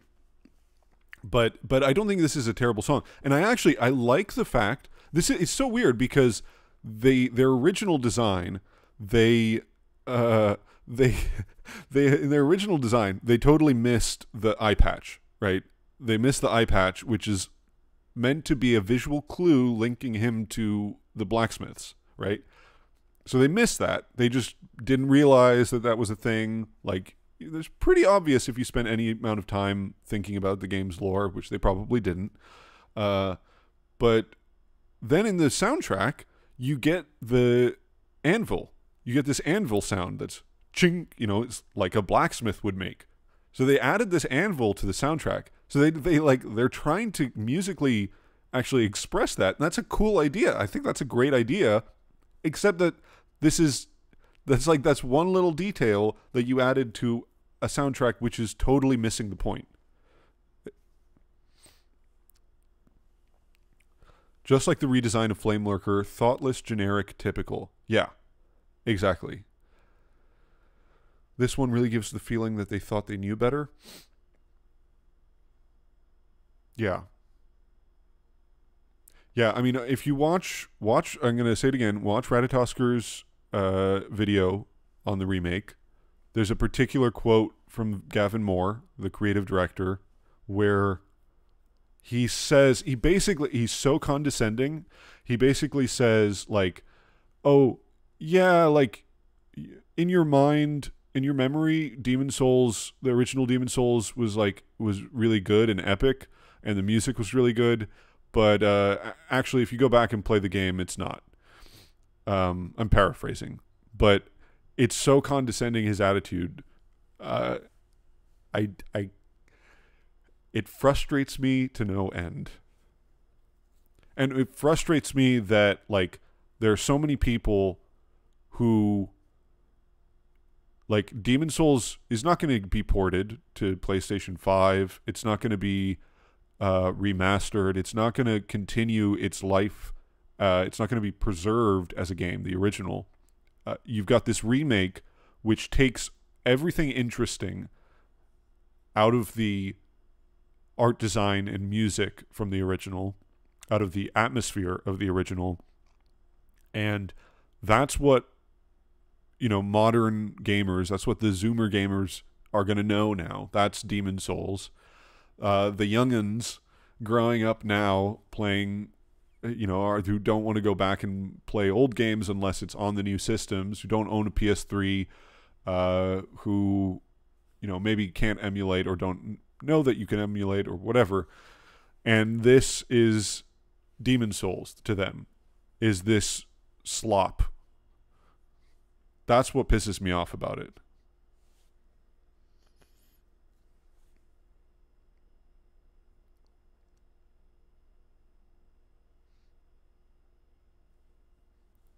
Fortnite? I don't have anything against Fortnite. I mean, I'm not a fan of I don't. Is Fortnite? Is there pay to win? I thought if it's just cosmetics, I don't have anything against it. I tried playing it. I couldn't really get into it, but as far as I could tell, it had good, decent gameplay. That was just responding to a comment. I'm just going to quickly go through a couple of ones just for quick examples, because I want to get to the really, in my view, the worst offense of the entire soundtrack. But I want to cover some of the other ones, because there's literally every single track there's something problematic, let's say. I'm not going to cover them all, but okay, for instance, Phalanx.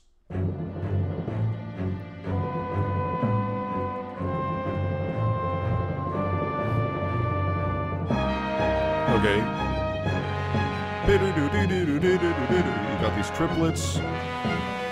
That's the characteristic part. Da da da da da da da da.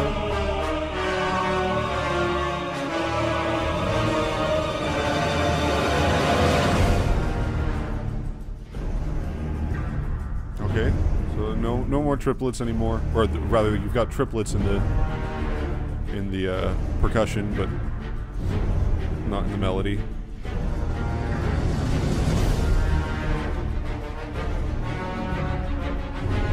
Again, just going in the generic direction. How about Tower Knight? Remember Tower Knight?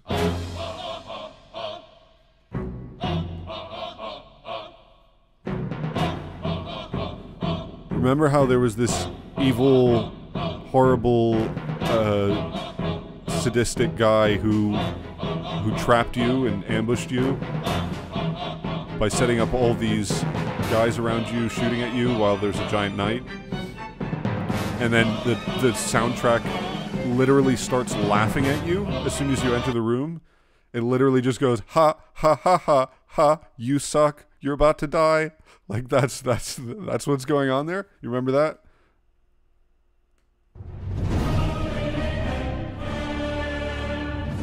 Nope.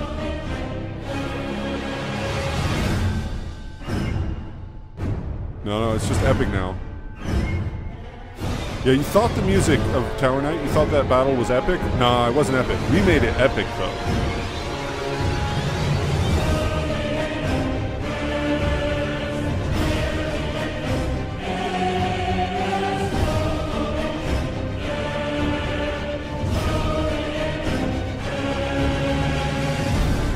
Yep. It's no longer laughing at you. It's just it's like a weird melody that they turned it into. The original wasn't a melody. Like, this isn't a melody. It's just ha ha ha ha ha. It's weird. It's visceral. It's laughter because you got trapped. It's like jokes on you. You got punked by a fat official, and now you have to deal with this situation, and that sucks for you. It's almost like Miyazaki's having fun at your expense. That's almost exactly like what it is. But no, now it's got to be epic. It's got to be so epic. Yeah. Okay, how about okay, so one of the things they did in the original game the music for Tower Knight was repeated for Penetrator. Now, you could maybe argue that there is a narrative reason for that, in that they were both, I can't remember the names now, but, you know, they were both originally Knights of Boletaria, that then had this sort of demonic form built based on the myth of, based on their legends.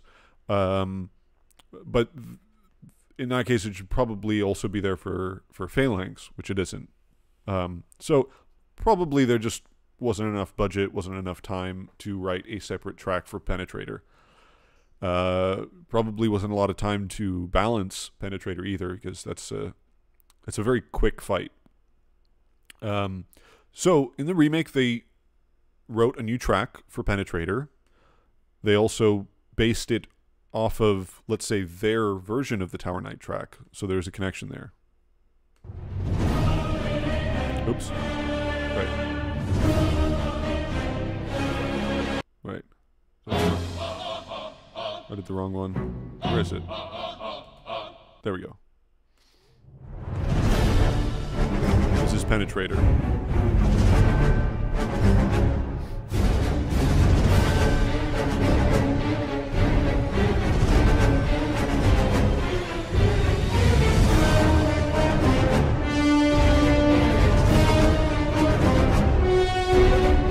So yeah, that melody that you just sort of made up. And by the way, what I would imagine is the case, I think this is the case, that what, for this track, for the original track, that probably what the choir is singing off of is there's probably some music that indicates that they're not really meant to sing exact pitches. But in order to notate the rhythm, you would basically have a note head. So the way that you would write it is probably, instead of having normally when you write music, you have a note head that's just like a circle. You would probably write this as like an X, or some other kind of weird way to notate that figure. Now, if the effect that you want is for the choir to sound like they're not really singing pitches, you could just write that in the music. You could say, okay, don't sing actual pitches here, just kind of generically grunt. Or you would probably write it out as notes, but you would just change the note head and kind of indicate it that way. So there probably is in the original score, the way it was written, there probably are pitches, so to speak, indicated, by the way that it was written, which weren't meant to be sung as pitches. They were just an indication of the, let's say, the shape of the figure. So what I imagine happened, this may all be wrong, but I think this is probably how it went down. What I imagine happened is that when the arranger, Bill, what was it? Stop it, Bill, whatever his name is. When he got the score for the original, he saw this figure and he thought, oh, let's turn that into an actual melody, and then that became this music.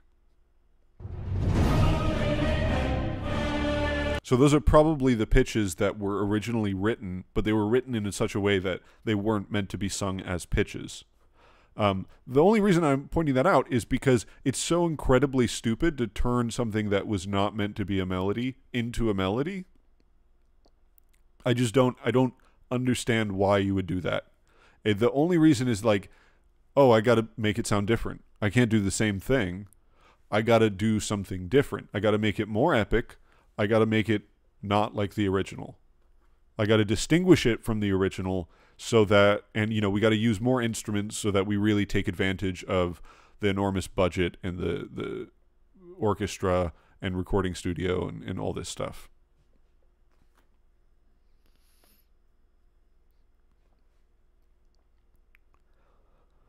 Out of topic, but what's your favorite track in Souls? Right now, my favorite track is probably the Elden Beast. I think the best track in Souls is Gwyn's theme by far. Like, I think that's actually so much better than any of the other music. It's a genuinely good piece in its own right. But personally, my favorite track is probably Elden Beast. That might change in the future. It's close between that and Return to Slumber, which is what I'm going to get to. Okay. Let's just quickly go through some more. I want to get through some of these pretty quickly, but I gotta point out just how dumb they are. So, Armor Spider, we don't really need to talk about Armor Spider. Again, it gets the generic treatment. I mean, I don't think the original track is like amazing, but it just gets turned into more generic stuff, which makes it sound more similar to... Okay, I guess I got to play it now because I'm talking about it. Here's the original Armor Spider track.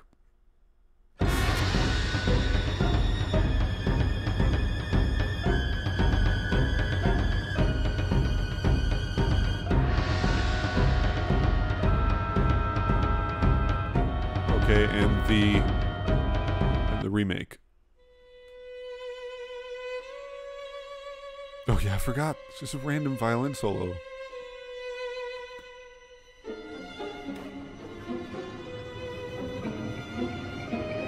Again, copying the melody without copying the mood.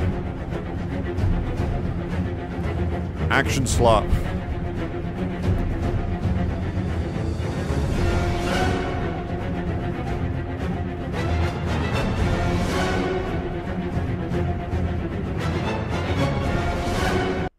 Again, it's just take the uniqueness out of it. I don't think it's a, like, the original is not my favorite piece of music. I don't think it's a brilliant piece of music. It does have an unusual instrumentation which sets it apart from the other tracks. And when every track in your game starts to be orchestrated the same way, when it uses the same kind of action-y figures with strings going and there's some taiko drums or something in the background like chung chung, making everything sound really action-y and exciting, and you add the choir to it to make it really epic, and you've got some horn melody to make it really epic and movie music like.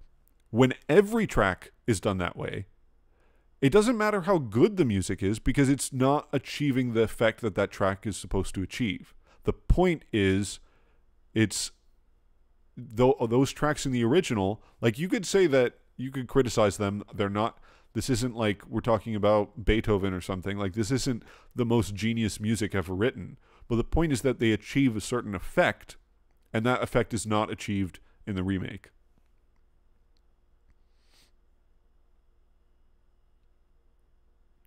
A taiko drum is a Japanese type of drum. They're like really huge, basically like an uber bass drum, just super giant bass drum.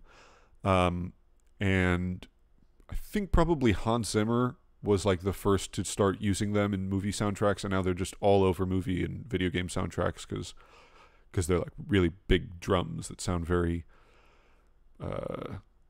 sort of go chung, very, very deep, aggressive sound.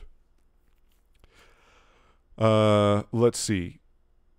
What are we on? Oh, we're going to go to Dragon God. Again, just another example of like misunderstanding. Here's the original Dragon God. Okay, and by the way, if you haven't played Demon Souls, now there's a lot of hate for Dragon God. Personally, I don't think it deserves that much hate. I think it's not perfectly executed, but it's still different. It's still a unique experience to everything else. It isn't on the level of like Bed of Chaos or anything like that. The point of Dragon God is it's a stealth mini boss. You've got a number of pillars. You have to sneak past them. You can't really fight Dragon God one-on-one. He's like a giant, he's 1,000 feet long or whatever. You have to sneak past him and shoot him with these environmental harpoons. So it's about sneaking. And just think about that concept. Like, this is something that doesn't exist in any of the other bosses. It's nowhere else in the game. The concept of sneaking. And see if you can hear that in the music.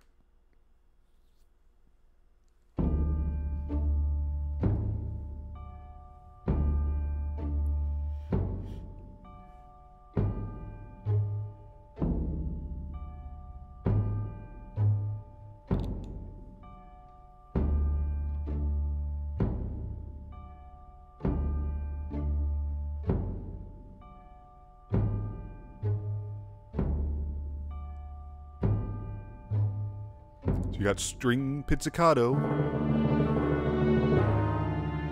and you've got this phrase, 3 notes with a pause. Boom, bum, boom. It's like you're tiptoeing 3 little steps, and then you stop, and then 3 more steps, and then you stop, right? This is sneaky music.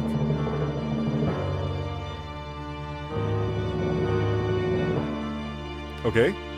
So, very fitting music, right? Very fitting music for a boss in which you're sneaking around. That sounds like that's the idea there. So how about the remake? Almost reminds me of Nutcracker. I can't think of the spot you're thinking of. Here's the remake.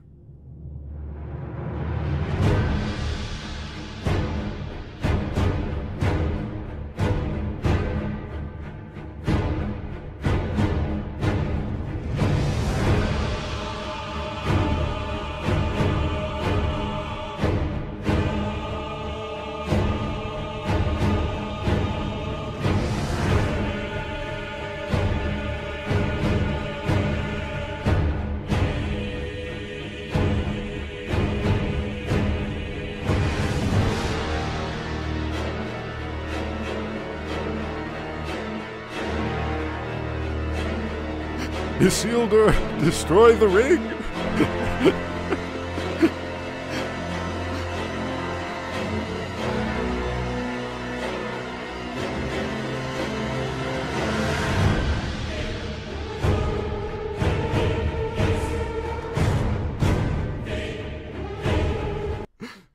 It's just so thoughtless. It's so thoughtless. How do you screw that up? The way that you screw that up is you go, oh, what's this boss fight about? It's about a giant epic dragon. That's what you do, and that's the level at which you stop thinking and you start writing the music.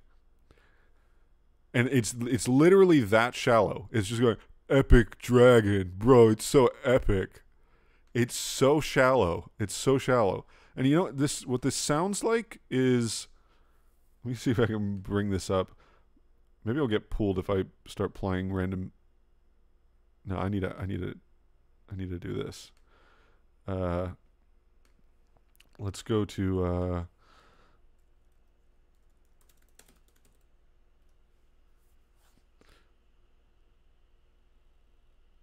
let's see. Am I going to get pulled if I do this? I'll probably get pulled if I do this. I don't want to do that. Okay. Take my word for it. Go to about maybe like 5 minutes into this piece, Rite of Spring, and that's what the new Dragon God is based off of. It's the only reason I'm mentioning that is because that's totally inappropriate for what this fight is supposed to be about. It's just so... It's so dumb. It's so dumb. Maybe the arranger only saw pictures of the bosses and never actually played the game. Yeah, that would be a reasonable conclusion to draw from the soundtrack. And you would also have to suppose that either Gavin Moore, the creative director, didn't communicate the feeling that was meant to be achieved from the music with each boss to the composer, or that maybe they just never communicated. It is a Sony soundtrack, so it's not Blue Point.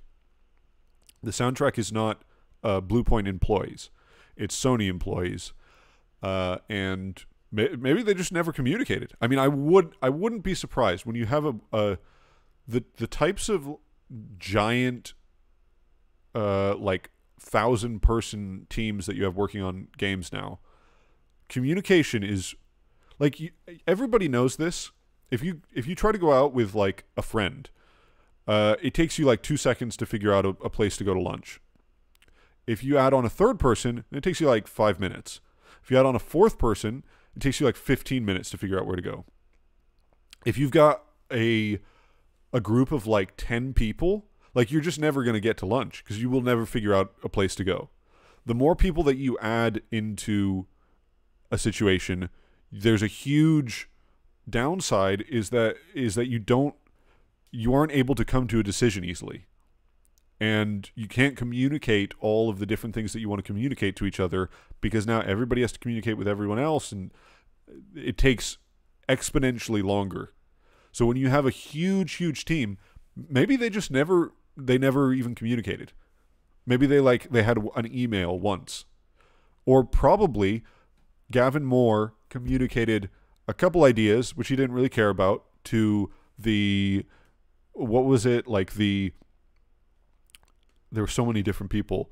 The senior director of music, who then communicated some random ideas to the head of creative music affairs, who then communicated those to the music affairs specialist and the senior music department coordinator and the project manager and the music department assistant, and then they communicated that to the producers of the score and who knows what else, the orchestrator, and like there's so many people involved that too many fingers in one pie, too many cooks spoil the OST. Exactly. I'm not surprised that it's a mess. I'm just pointing out that even despite all that, like, if I was hired to write the music for a game or to arrange the music for, like, forget about writing the music for a game, to arrange the music for a game that already exists and is beloved by many people, I would not be... my first thought would be, hey, let's listen to the original soundtrack and figure out what they were trying to do. And let's figure out, why do people like this game? And what's the emotional impact that the game had on them? What did they take away from the game? And let's try to make music that replicates that and maybe improves it. Maybe, I mean, I'm not against to the idea that they should try and improve the game. Like, yeah, by all means, but do it with humility and do your due diligence. Don't be lazy fucks.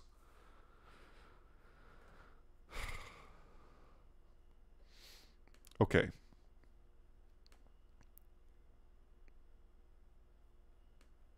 moving on.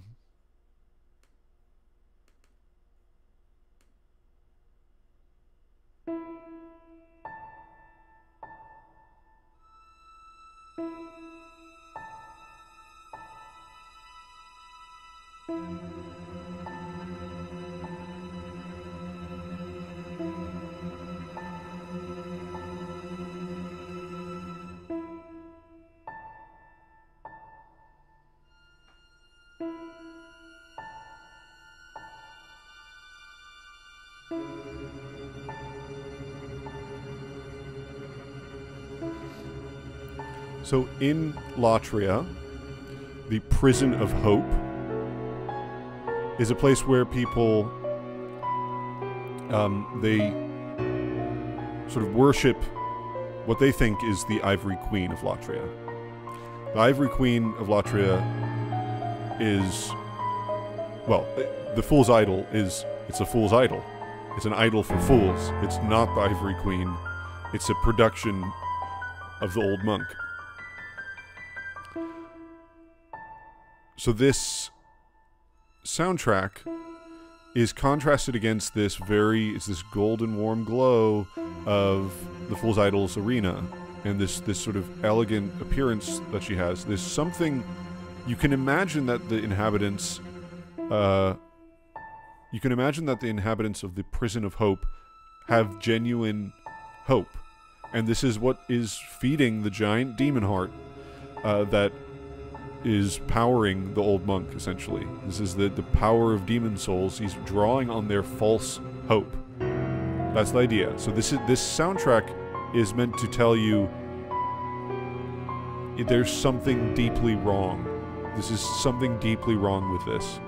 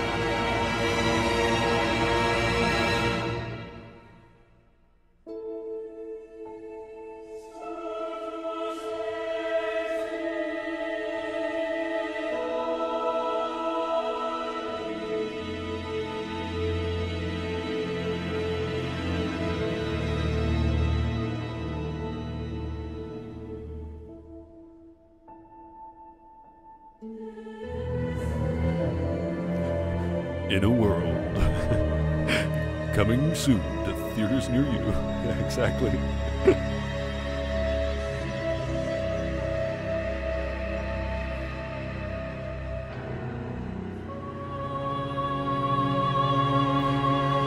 Okay, this is the part that annoys me the most, because just this.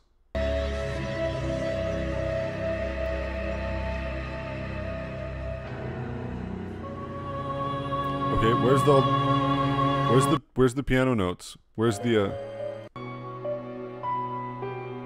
where's this? Like you're going slowly insane. Like this is a weird, creepy place that you're in, you know? And that's an idea that is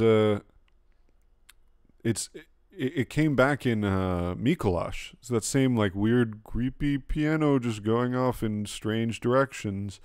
It's very probably inspired by some of the music in Angel's Egg. It's a very particular sound. Again, just not really caring to reproduce the effect of the original.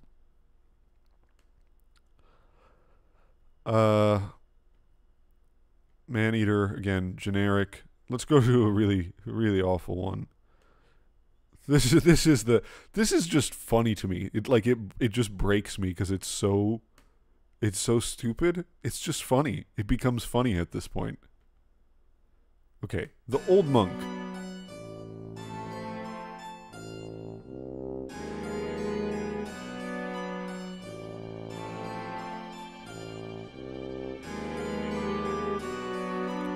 weird off-kilter waltz.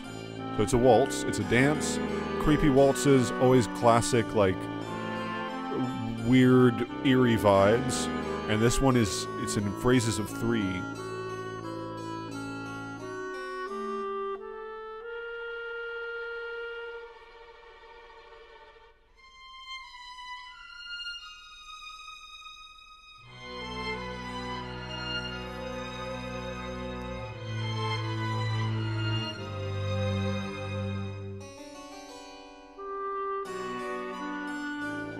And also particularly the harpsichord, right? This is all a very creepy vibe. And it's not very active. It's more about, I mean, the old monk is not someone that you even fight, right? He's manipulating things from a distance. That's the idea.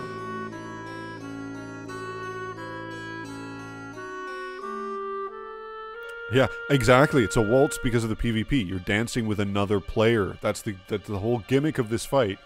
You're dancing with another player.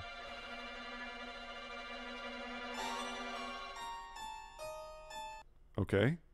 Let's check out the remake. Oh, look, he's like a zombie guy. Isn't that so epic?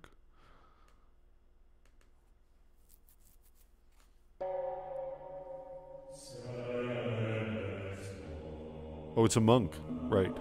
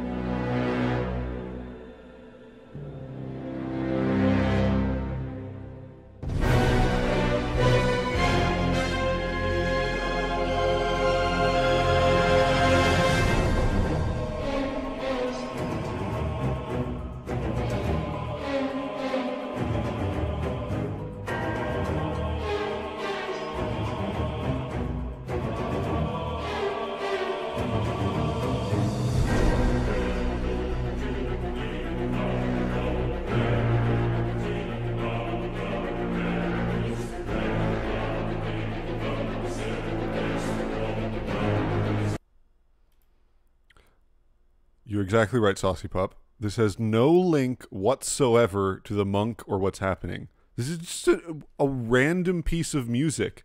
It has no relation to the... well, actually, okay. You want to know what the relation is, by the way, between these two tracks?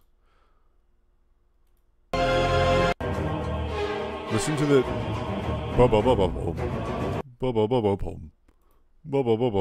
That little thing.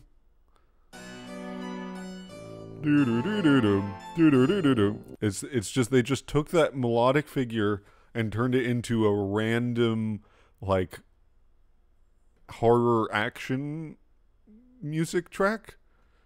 It's just what the fuck is that? I just don't. It has nothing to do with the setting. It has nothing to do with the situation. It has nothing to do with the previous music track. You just made up a whole unrelated piece of music to put in this game for one of the archdemons as well. Isn't like some minor boss. Like, this is one of the main bosses of the game, a pretty important character, like the most important character for this entire Archstone. This is why. Sounds like Spider-Man. Yeah, exactly.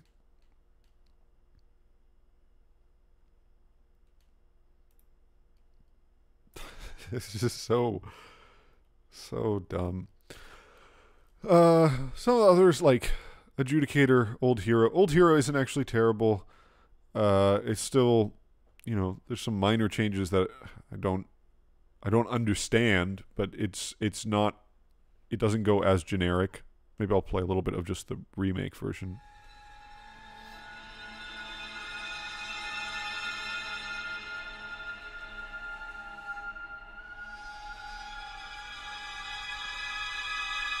Also, very weird that they made his sword gold like him. It was very obvious, like, design decision to make his sword white in the original to distinguish it from him, so you could really clearly see it.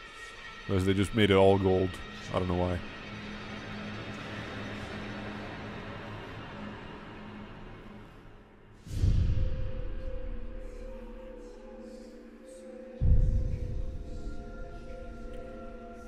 Martyr Logarius' OST? I don't remember Logarius' OST.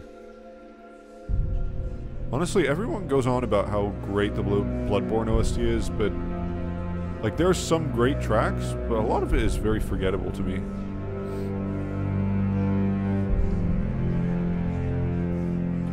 At least this track isn't action music. Oh, I'm pretty sure that there's some choir. Yeah.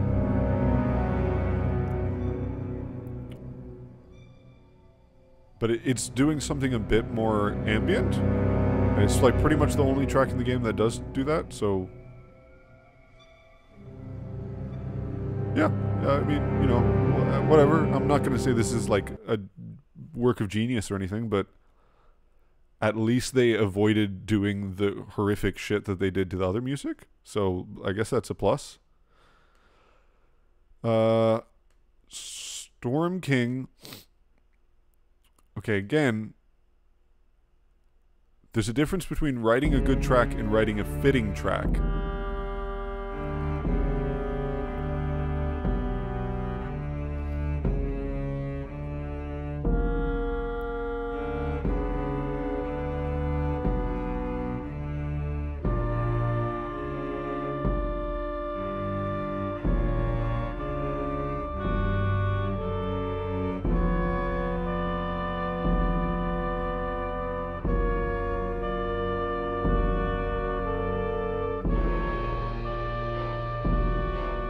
Okay.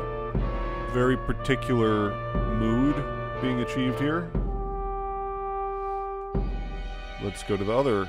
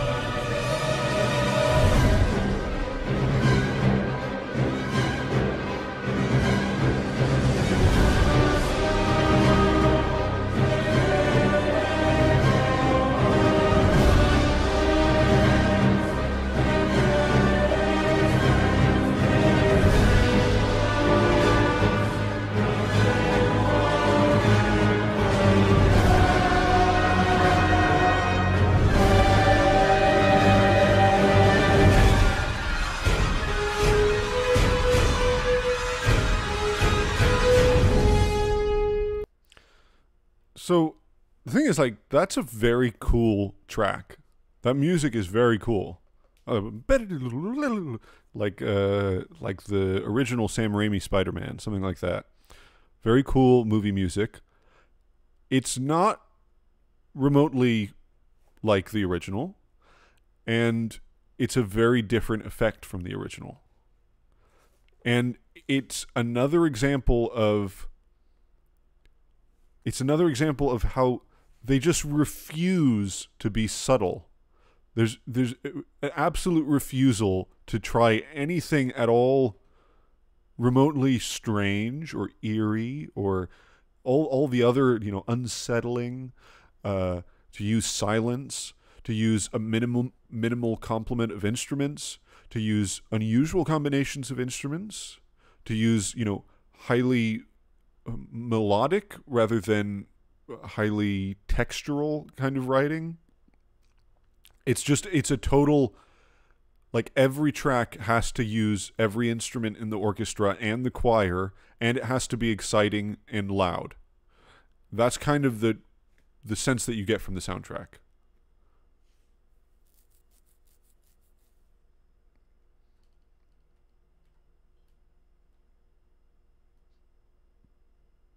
And I think, I mean, look, obviously I'm biased because I've played the original Demon's Souls many times.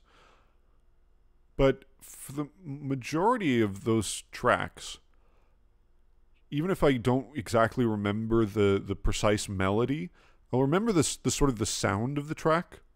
I'll remember, you know, like, oh yeah, Adjudicator, it's got that like weird wind, like oboe clarinet stuff going on. It's like some weird, like, I don't remember exactly how it goes right now. If I heard it, I remember it, but I just remember it's got that like these little wind bits in it that made it sound weird and creepy. And I remember that Tower Knight has a ha ha ha ha, you know, it's got that laughter.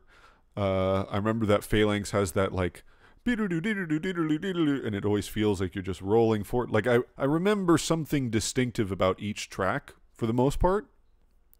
I remember Armor Spider has like that really weird bouncy percussion stuff. Like they all have something different going on. For the remake, like if I hadn't been listening to this explicitly comparing them, if I had just played the game and I'd never played the original before, I don't think I would remember any of those tracks. I think they would all sound just kind of, yeah, like, oh, yeah, that track was the one with the giant orchestra playing action music with choir, and the other track was also the track with a full orchestra and choir playing action music. And that other track was also the loud, noisy action music with choir and full orchestra, and that was the one. Like, it's just all the same thing. Okay, we're going to continue. Leechmonger, Dirty Colossus. I'm not going to say much about them. I personally like the original Dirty Colossus track a lot, just because it sounds like farts. This one.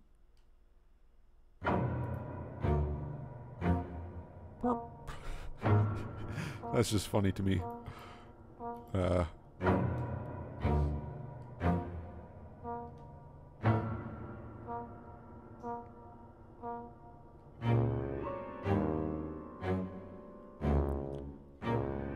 And simple, using silence.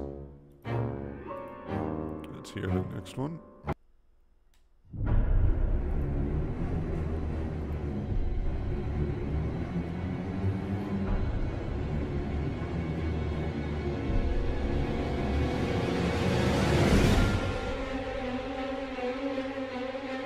I mean, it's a cool boss track, but again,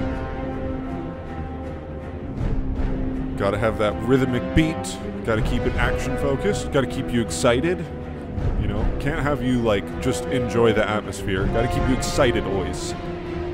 Gotta throw, you know, orange and teal colors in your face and special particle effects everywhere, because you gotta be excited, you gotta be stimulated. You don't want to just enjoy the atmosphere of it. That's boring. Zoomers aren't going to do that.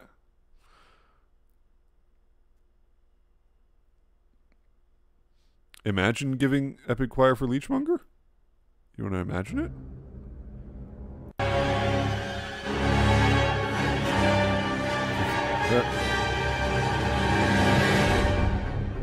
There you go. You don't have to imagine it anymore.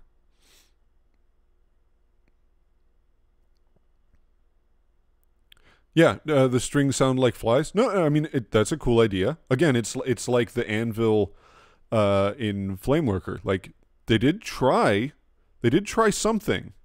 I'm not saying they didn't try. Like, I want to be clear. I don't think that the remake's music is bad music in isolation. And I don't think that they didn't try to do something interesting with it. I think that they mostly failed. And I think that it has nothing to do with the context, and it doesn't It doesn't have any contrast, and it doesn't have any atmosphere. But that doesn't mean it's terrible. Like the individual tracks in isolation, yeah, I would probably listen to the Storm King track. I think, you know, there's a little bit too much of the percussion stuff, but it's not bad music. Okay. I want to get to the end, because this to me is the absolute worst misunderstanding, arrogance, incompetence, just everything about it is so cringe. So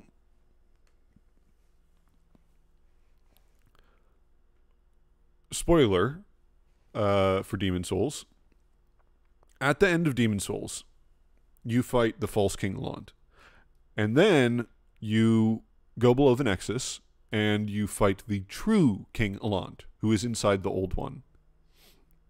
And after you beat the true King Alond, there are two endings that you can achieve. You can let the Maiden in Black lull the old one back to sleep. Or, this is a sort of secret ending because it's not expressly laid out for you. That's the lulling the old one back to sleep is what the game presents to you as the ending. But there's a secret ending, which is that you can kill the Maiden in Black, and you essentially take the place of Alond. You get to be the master of Demon Souls. You become the one who craves souls. Now, depending on which ending you get, the credits for the game will play a different music track. So, if you allow the Maiden in Black, or rather, if you let the Maiden in Black lull the old one back to sleep, the track that plays during the credits is called Return to Slumber, which makes sense because she's lulling the old one back to sleep. It's a track that has a solo female vocalist singing essentially a lullaby, which is lulling the old one back to sleep. If you kill the Maiden in Black, the track that plays during the credits is called One Who Craves Souls, which is describing yourself, because you crave souls so much that you decided to kill this poor maiden and take her soul for yourself. In that music track, there is no female soloist. There are no vocals. It's purely instrumental music, because the difference between those two tracks is meant to reflect the fact that the Maiden in Black survives in one ending and she doesn't in the other. In one ending, where she survives, she's singing in the music. She's singing. Like, that's her singing the track. She's singing a lullaby to the old one. In the other track, she's not singing. Right? So the idea there is you have a vocalist, you have a voice, a single voice in one track, that's the Maiden in Black, and in the other track, you have no voice, because there is no voice. You've killed everyone. You have taken everyone's voice away from them because you've killed them all and you've taken their souls. That's the idea with the end. So let's just play a little bit of each one. Here is the original Return to Slumber.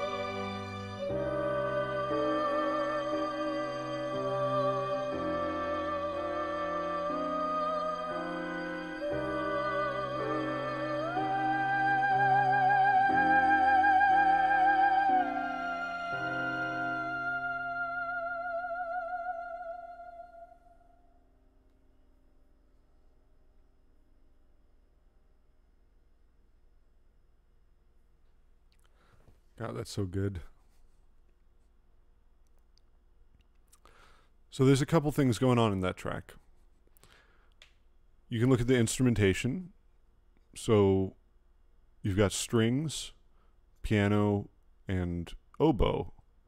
And that's very particularly chosen because oboe has this plaintive sound. So, you know, in the middle section, it's like passing off the melody with Kokia, with the soloist. And it's got that very almost like nasal, constrained kind of sound quality to it. That plays into it. It's all very soft. It's all very undramatic. It's very soothing because it's a lullaby. It's lulling the old one to sleep. It ends on that what you call a minor major seventh chord, which is the James Bond chord. It's a very uncertain type of chord. And she just trails off, right? Because it's almost like the song doesn't completely end. It just stops. You stop hearing it, at least. So, and that's because, well, the old one can go back to sleep, but the same thing can happen in the future. You're not really fixing anything. Like, there's no ending of this game where you kill the old one or where, you know, the soul hearts completely die out, never to be used again. There's no ending that like solves the state of the world. You're fixing things for now, maybe, or maybe you're not. That's the idea with and also I should say that, you know, Kokia, she has a very particular style of singing. Like, she starts out very childlike. It's very innocent and almost naive. She sounds young. And then at certain points, it just gets a little bit more dramatic, and she, you know, opens up for vibrato, and it becomes a little bit more full-bodied in the voice. It's very particular chosen moments. So that's Return to Slumber. Now we have the remake.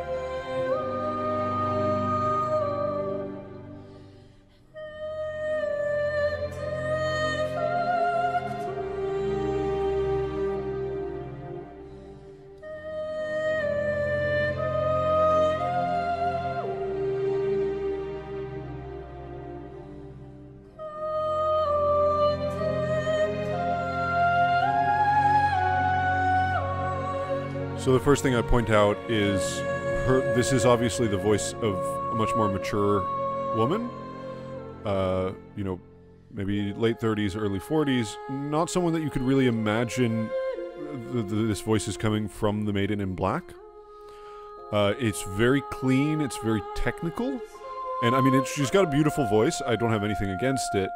This doesn't give the impression of being the Maiden in Black singing, which is the idea that is intended.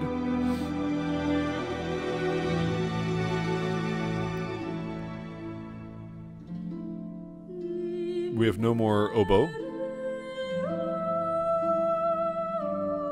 And no more piano.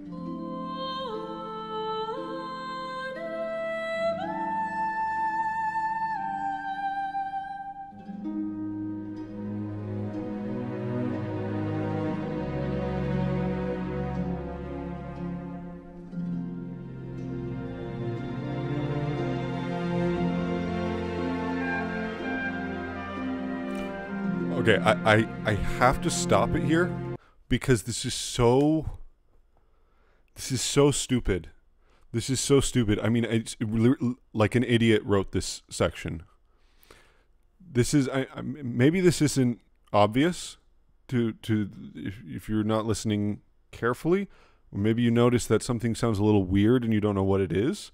It's because they literally forgot to include a note of the harmony that changes the harmony. So when you listen to this track in the original, this bit, so we're passing off these lines, da da da da da, and it's going through this little progression of each time we're in a different harmony, ba da da da da, like, okay, the oboe does this, and then the singer responds with this in a different harmony. Okay, now here.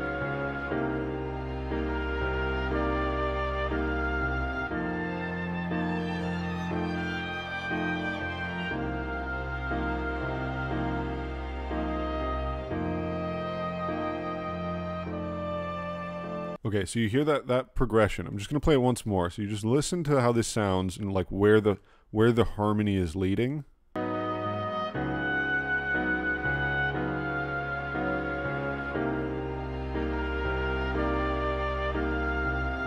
That chord.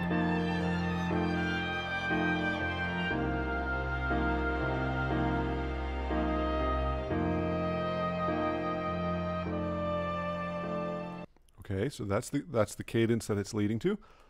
Just listen to this in the remake.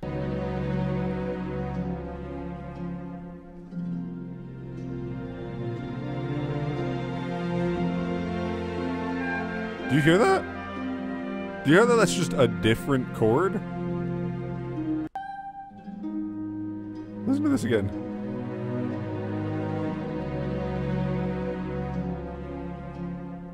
Listen to how happy this chord sounds. Ah, just happiness, right? It's just like, oh yeah, we arrived. We just arrived on that chord. There's no B flat.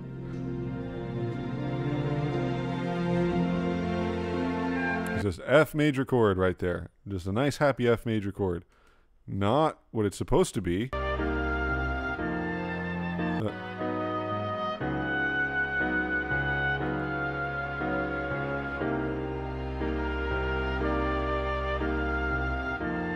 Leading somewhere?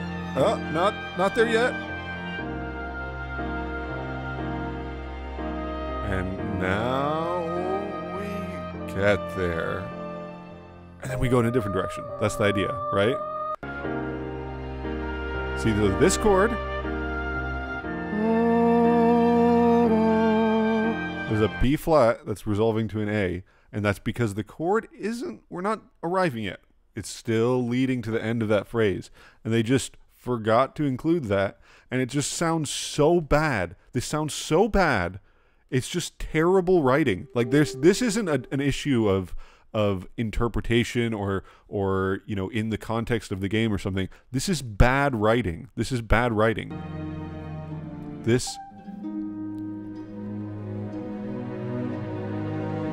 And you know, the reason for it is because they took the oboe out, because what oboe isn't cool or something. I don't know.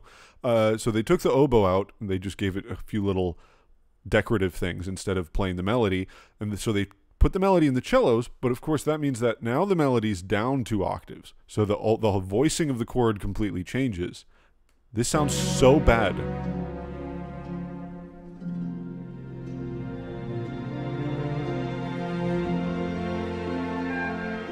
Like, what? That sounds so bad. That sounds so bad. That's just bad writing.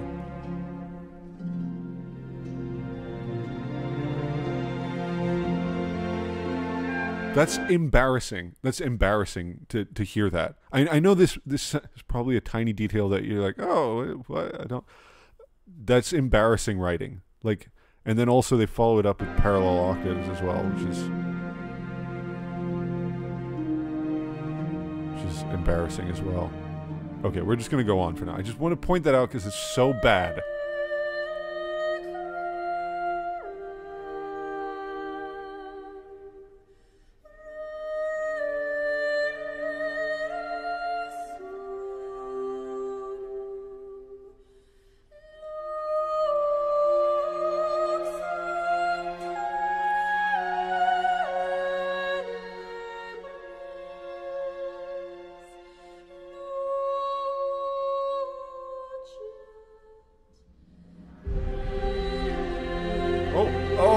yeah, that's right. We went way too long without the choir.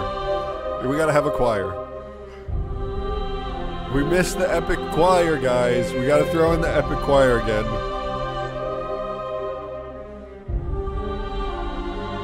For this peaceful lullaby, we need an epic choir.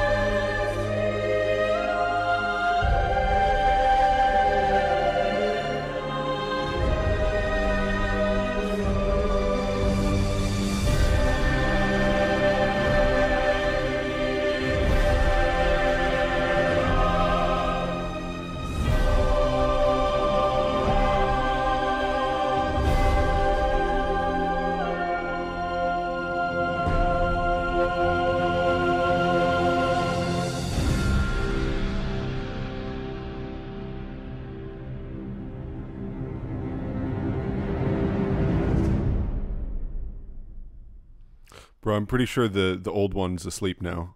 I think that put him to sleep. That's just so stupid. It's so stupid. Like, oh man, we got to make it epic at the end. We got to make it super epic, bro. It's so epic now. We got this epic choir. God, it's so stupid. It's so stupid. I just can't get over how stupid that is. They killed my favorite song in the stupidest way imaginable. Okay, so you know how there's another track that plays in the credits, and the thing about that track is that it doesn't have voice because there's no person, right? It's reflecting the difference between the Maiden in Black living and the Maiden in Black not living. So let's hear what One Who Craves Souls. Like, here's the evil ending, right? If you decide to kill the Maiden in Black, you want to crave souls. Here's what you get. This is the sound that you get.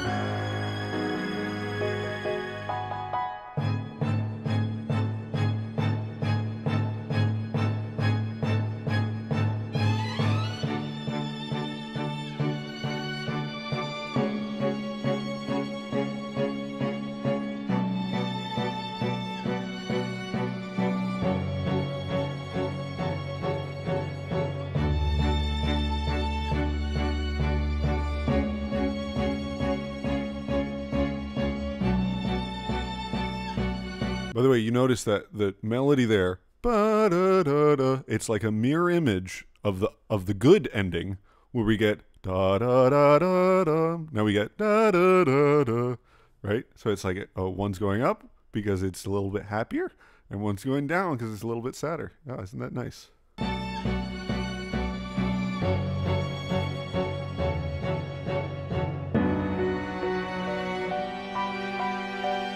Okay, so it's purely instrumental. We've got timpani, strings, piano. Very simple. It's very dramatic, but again, in this sort of stoic, stark way, very precise. There isn't a lot of noise. It's just, it's like a, well, I don't know. It's like a march almost, right? It's very exact. Okay, so now we get the remake.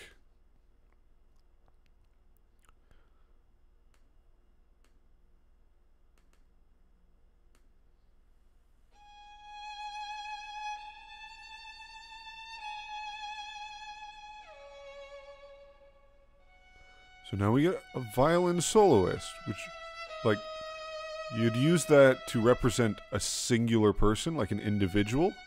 So is this meant to be us? Or is this like, oh, this is the Maiden in Black died? What's the idea here? Oh, and there's a choir. Why is there a choir?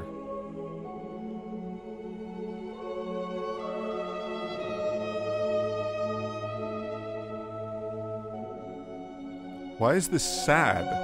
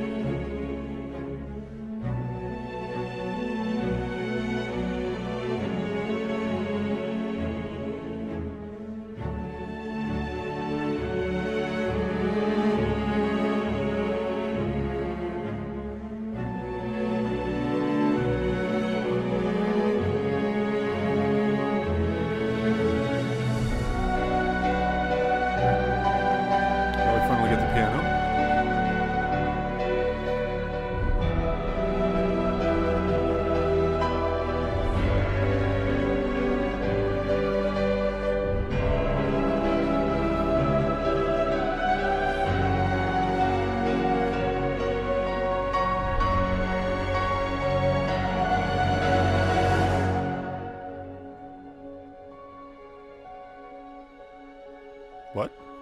Where did this music come from? What is this?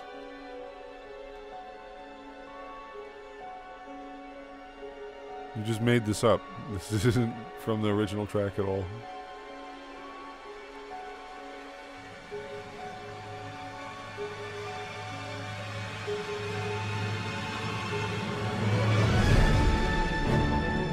Oh, it's happy music. It's victorious, isn't it?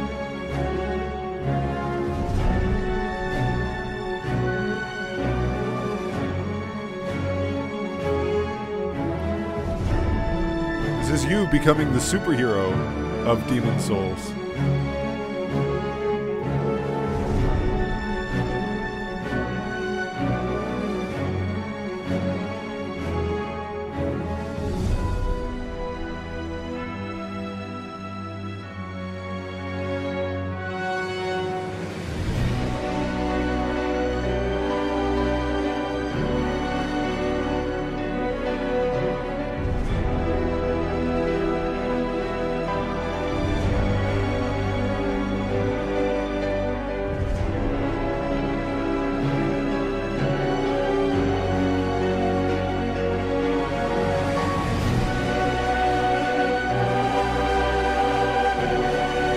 Epic choir.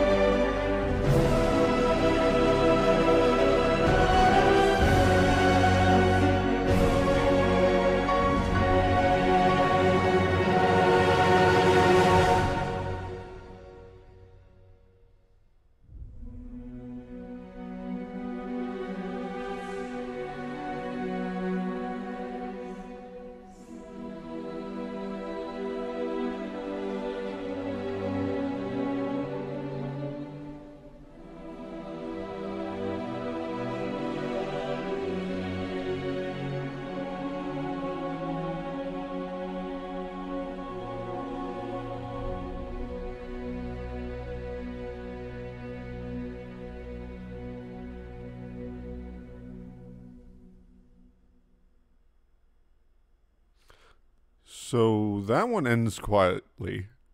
That one ends quietly. They make it really epic and then it ends quietly. But the Maiden in Black, the lullaby, that has to end big with an epic choir.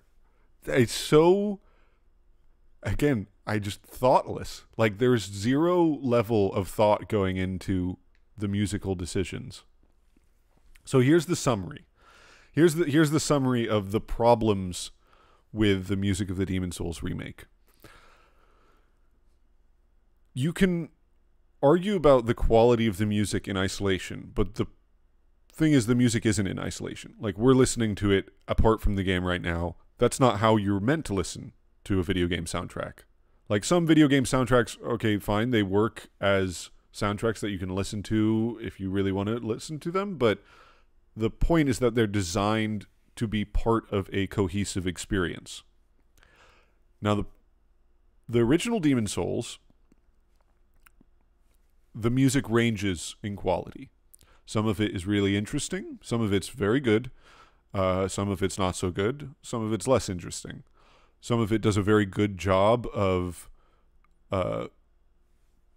depicting something narratively, and some of it is a little bit more generic and just accompanying the scene, let's say.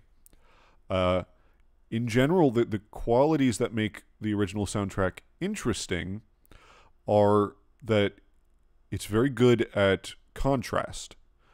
For the most part, every track is unique. It uses unique instrumentation. It has a unique rhythmic figure, unique melody, something that sets it apart from the rest of the tracks. It has a very particular style, the soundtrack as a whole. It ranges from track to track, but generally speaking, the style is heavily inspired by Baroque music, like Bach and Vivaldi. It has that sort of stoic, stark quality to it. A lot of simple percussion parts, mostly relying on the timpani, which gives it this sort of somber funeral type feel in many cases, like in Flame Lurker or in One Who Craves Souls, or in the beginning, the intro narration. That's the strength of it is the contrast and this stoic aesthetic, which ties in with the general feeling that the game wants to provide you. It's like you are a warrior in this horrible, horrible world. It's one of the most horrible worlds that FromSoft has created, but you keep on going, you keep on fighting through it, and even though there is no ultimate good ending to anything, you have to do the best with what you have. Like, you can't play on tilt. You can't get angry about this. That's pointless. You have to deal with this, stay calm, be methodical. That's the point of the game. It's meant to inspire a certain emotion in you without being melodramatic. It's subtler than that. And at its best, that's what the soundtrack does.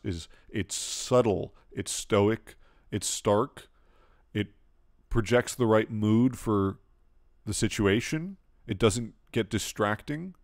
It doesn't cover up anything. So now you come to the remake soundtrack, and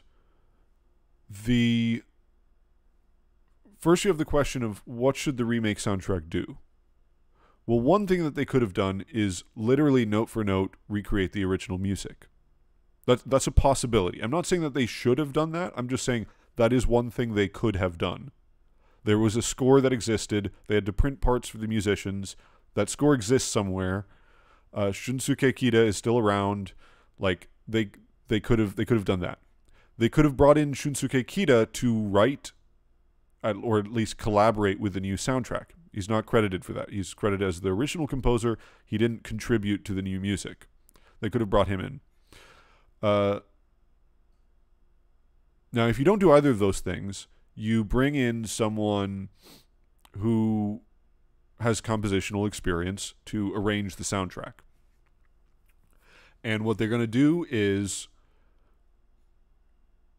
change certain aspects of the tracks in order to fit the higher production quality and to make use of tools that maybe didn't exist or were difficult to make use of at the time, or just because you want to change the way something sounds. So at that point, you have to ask, well, what is your priority? Is your priority to write a good piece of music, or is it to write a faithful rendition of the original, something that stays true to the original spirit? Or is it to write something that fits the new game, because the game also looks different. It also plays a little different. I would say, well, probably all of those are good ideas. So the remake soundtrack is, generally speaking, pretty well composed. It's not, it's not a total amateur, except for that one chord in Return to Slumber, which is just so stupid. I can't stand that. Generally speaking, the soundtrack is well written. I would say it's well written in the sense that, like, a lot of generic Hollywood movie action music is well written. For instance, like the Marvel soundtracks. A lot of those soundtracks are, let's say, like Captain America. Does anybody remember music from Captain America? Probably not. Or the music from Thor. Not super memorable. Maybe people remember the Avengers theme. That one's pretty popular. And Alan Silvestri is he's a veteran composer. He's been around for a long time. I think he was the one who did Predator. So, he can create a memorable theme. But for the most part, like, Marvel soundtracks are very unmemorable. But that doesn't mean they're bad music. Like, they still accomplish the job. They're still well orchestrated. They don't fall into any serious pitfalls, usually. So that's sort of the level that I would talk about the Demon's Souls remake music in terms of quality. Like, this is not John Williams. It's more like Hans Zimmer, and particularly like modern Hans Zimmer, not Lion King Hans Zimmer. So it's like very decent quality movie style cinematic action music. Now the problem is that it's all that. Like, it is, the entire soundtrack is cinematic action music, and it is nothing but cinematic action music. With very few exceptions, there's no interesting decisions are made. There are no unusual instrumentation combinations, no unusual decisions. I've mentioned a couple of them, like the use of the anvil for Flame Lurker, or having the solo female soprano for Maiden Estrella. A couple of examples like that. You have the sort of bug-sounding effects in the strings for Dirty Colossus, or that sort of storm sound effect for the Storm King. So there's some thought was spent into the narrative ideas behind these, but at the most shallow level. Every single track, with the exception of Old Hero, every single boss track is loud. It's loud, it's aggressive, it's got a very strong rhythmic pulse that often uses an intense combination of percussion instruments, a lot of strings playing sort of subdivisions, that sort of thing. That is every track. Everything is meant to sound epic. Everything has choir. I think every single track has choir. I think it was every single track. Maybe there's one. Pretty sure every single track has choir. It loses all nuance. It loses all of the narrative implications of the original. So, in my mind, okay, any track in isolation, that can be a good track. It's not a good soundtrack. It's a terrible soundtrack, actually. Because the point of the soundtrack is to form a cohesive experience with the other parts of the game. And that's what it doesn't do.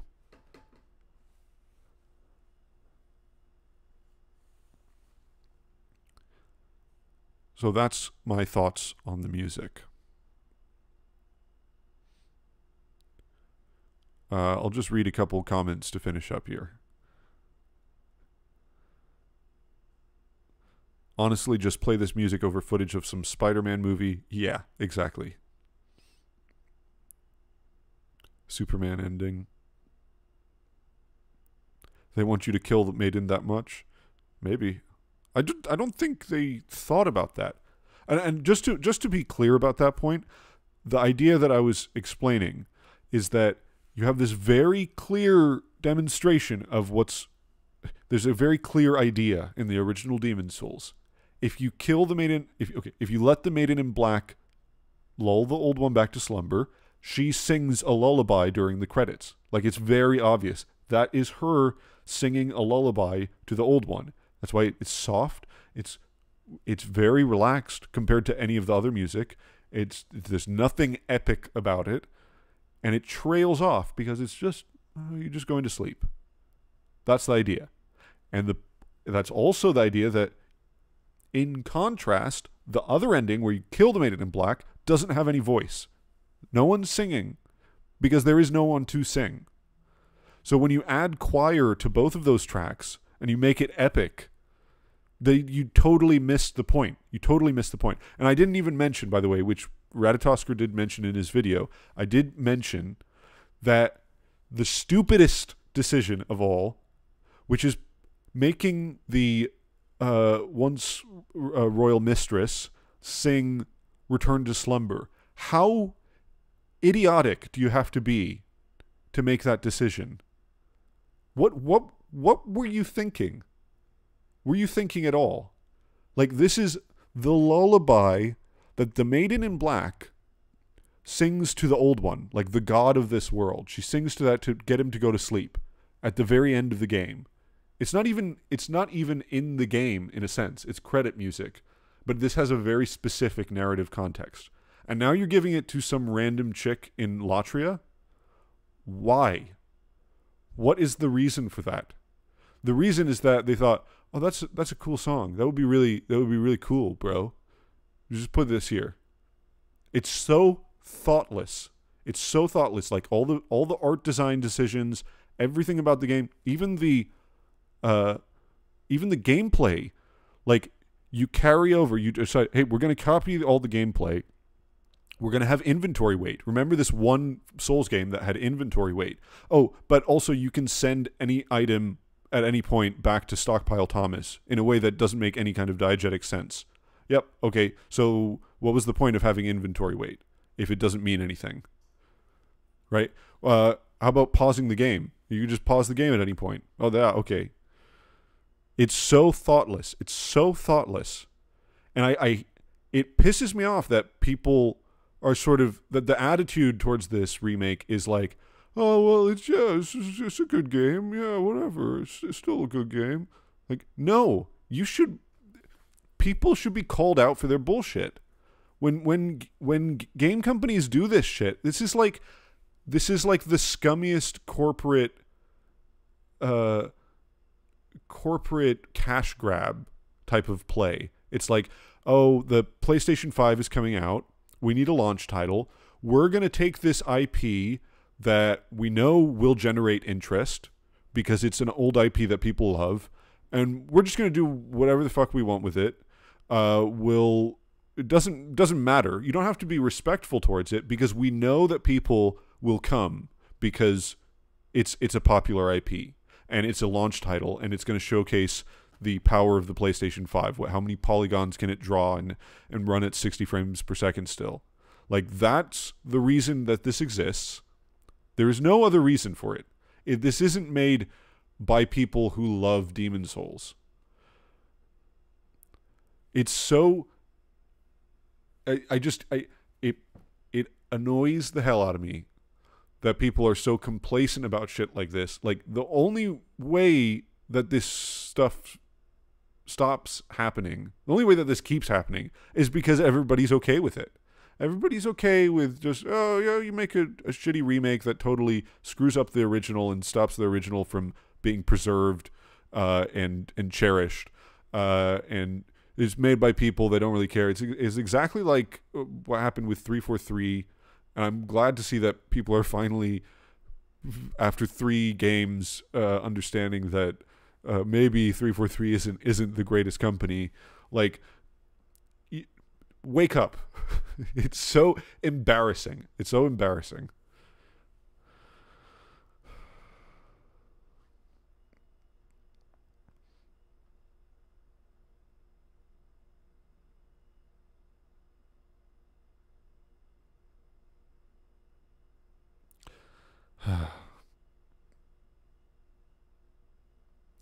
Okay, I think I'm gonna leave it there. I hope this demonstrated why. Like I know music. I my background is in classical music. I've been doing that for like 25 years. So I'm particularly oriented towards the music in a game, and I probably notice things that a lot of people don't notice and maybe don't care about, and that's fine. Like I'm not saying, you're stupid if you don't get this. Uh, I sometimes tiny little things bother me way more than they should. Um, I do think that generally video game music is treated as being sort of unimportant or less important. Um, and I think that's because it's much harder to pin down in a lot of cases. Something like a gameplay mechanic. If you've got a hitbox that is way bigger than what it's supposed to represent, it's like, okay, well, that's bad. The hitbox doesn't work. You can sort of pin it down to something very specific. With music, it's hard to say, well, this is a different mood. It doesn't sound right. It doesn't have the right feeling or something. It generally has to be a lot vaguer.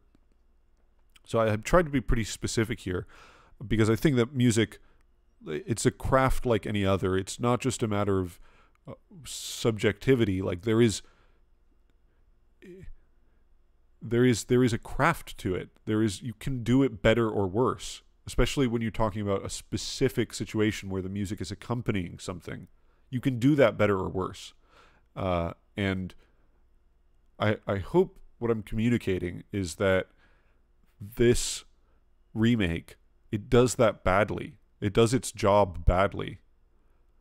And there's definitely a lot of craft in the way that they wrote the music, but not in how that music applies to the thing that it's supposed to apply to. So that's the point I'm trying to make. Anyway, this is all kind of a prequel to my upcoming video, which has been in production for however many years now, on the music of Dark Souls, where I'm going to talk all about that. So keep an eye out for that whenever I can finish editing and stop incessantly revising my script. Anyway, thank you guys for joining. I hope you enjoyed this, and I hope I hope I was fairly convincing.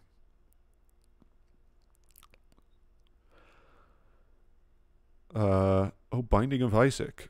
I've heard a lot about Binding of Isaac. I've never played it, so that's interesting. I will have to. I forgot about that game, actually. I'm gonna have to play that. Oh no, the Kitamura crucifixion that's a whole nother thing. I can't put that in my that would be like 4 hours long if I put that in my video. That'll have to be part 2. All right, guys. Thanks so much for joining. Thanks for listening to me ramble. Go and watch Radatasker's video. It's a great video. Highly recommend. He's much more succinct than I am, and he made some great points. Favorite Elden Ring piece is Elden Beast. All right. Goodbye, everyone.